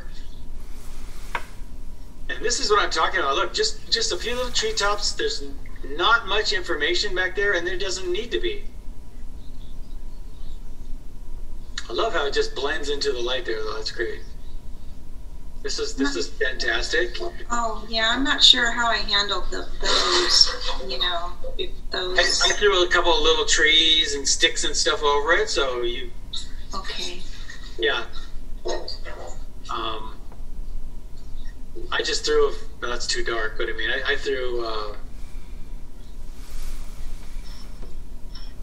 one of these little guys over there. You know, just Okay. little sticky thing. Okay. I can hear somebody back there. I'm pretty sure that's not Diane. Oh, what do you hear? Do you hear water? Hold on. I hear someone doing something back there. No, I don't hear water. I just hear somebody working. Otherwise, I have to get out and mute everybody. So let's make sure we're muted. Okay. I think Diane thinks it's in her house. Yeah. Oh. Okay. I think it might be my husband. Oh, okay. That's fine. I just told him to stop. He was over by the sink. Okay. Isn't it weird how those little sounds? I know. Over our thing, you can really hear them. So anyway, look at this. By the way, look at this back here. You got that, and then this in the foreground. Look at the depth. Great. I mean, those are moves. They look totally effortless, and it really works. So now I probably need more going there. Oh, yeah, I don't know about that. That feels pretty good, yeah. Okay, good. Oh, it's any way you look at it, it's not that big of a deal. But sometimes what happens is that they'll have the roof going up here and this one going down there, and they connect them, and it gets a little wonkish. Okay, we talked about. Oh yeah, I love your water, by the way. Wow, you have nice water. Oh, I wanted to add a little bit of gouache, as you suggested, just to kind of show those the foamy parts. Yeah. Yeah, I would definitely throw in here and there. Okay. Like, it's just what happens is that the water's going in this direction, right? And then it splashes on things. So it'll hit things, it'll splash, and it'll create a little ripple. And it'll go to the next thing and create a little bit of a ripple. Okay. So they do that along the edges of things too, and sometimes in the angle of the camera doesn't really pick up on it. So it depends on how fast the river's moving and such. Okay. All right. And then if you want to glaze a little blue into that white, you can hit a little blue into there too, just here and there. Is the little barn or shack, is it looking too dead in color? So then how about we throw in a little bit more, just glaze in. Oh yeah. A little saturation here and there. Okay. Maybe it could use a couple of accents. Watch what happens when I glaze. See how I hit it along the edge? Mm-hmm. Sometimes that's all you need. Okay, that helps. It kind of warms it up. Little edges, little marks and edges and things like this. Little yellow here and there. Okay. Possibly a little green. If they stand out too much, maybe just take a little bit of the background color and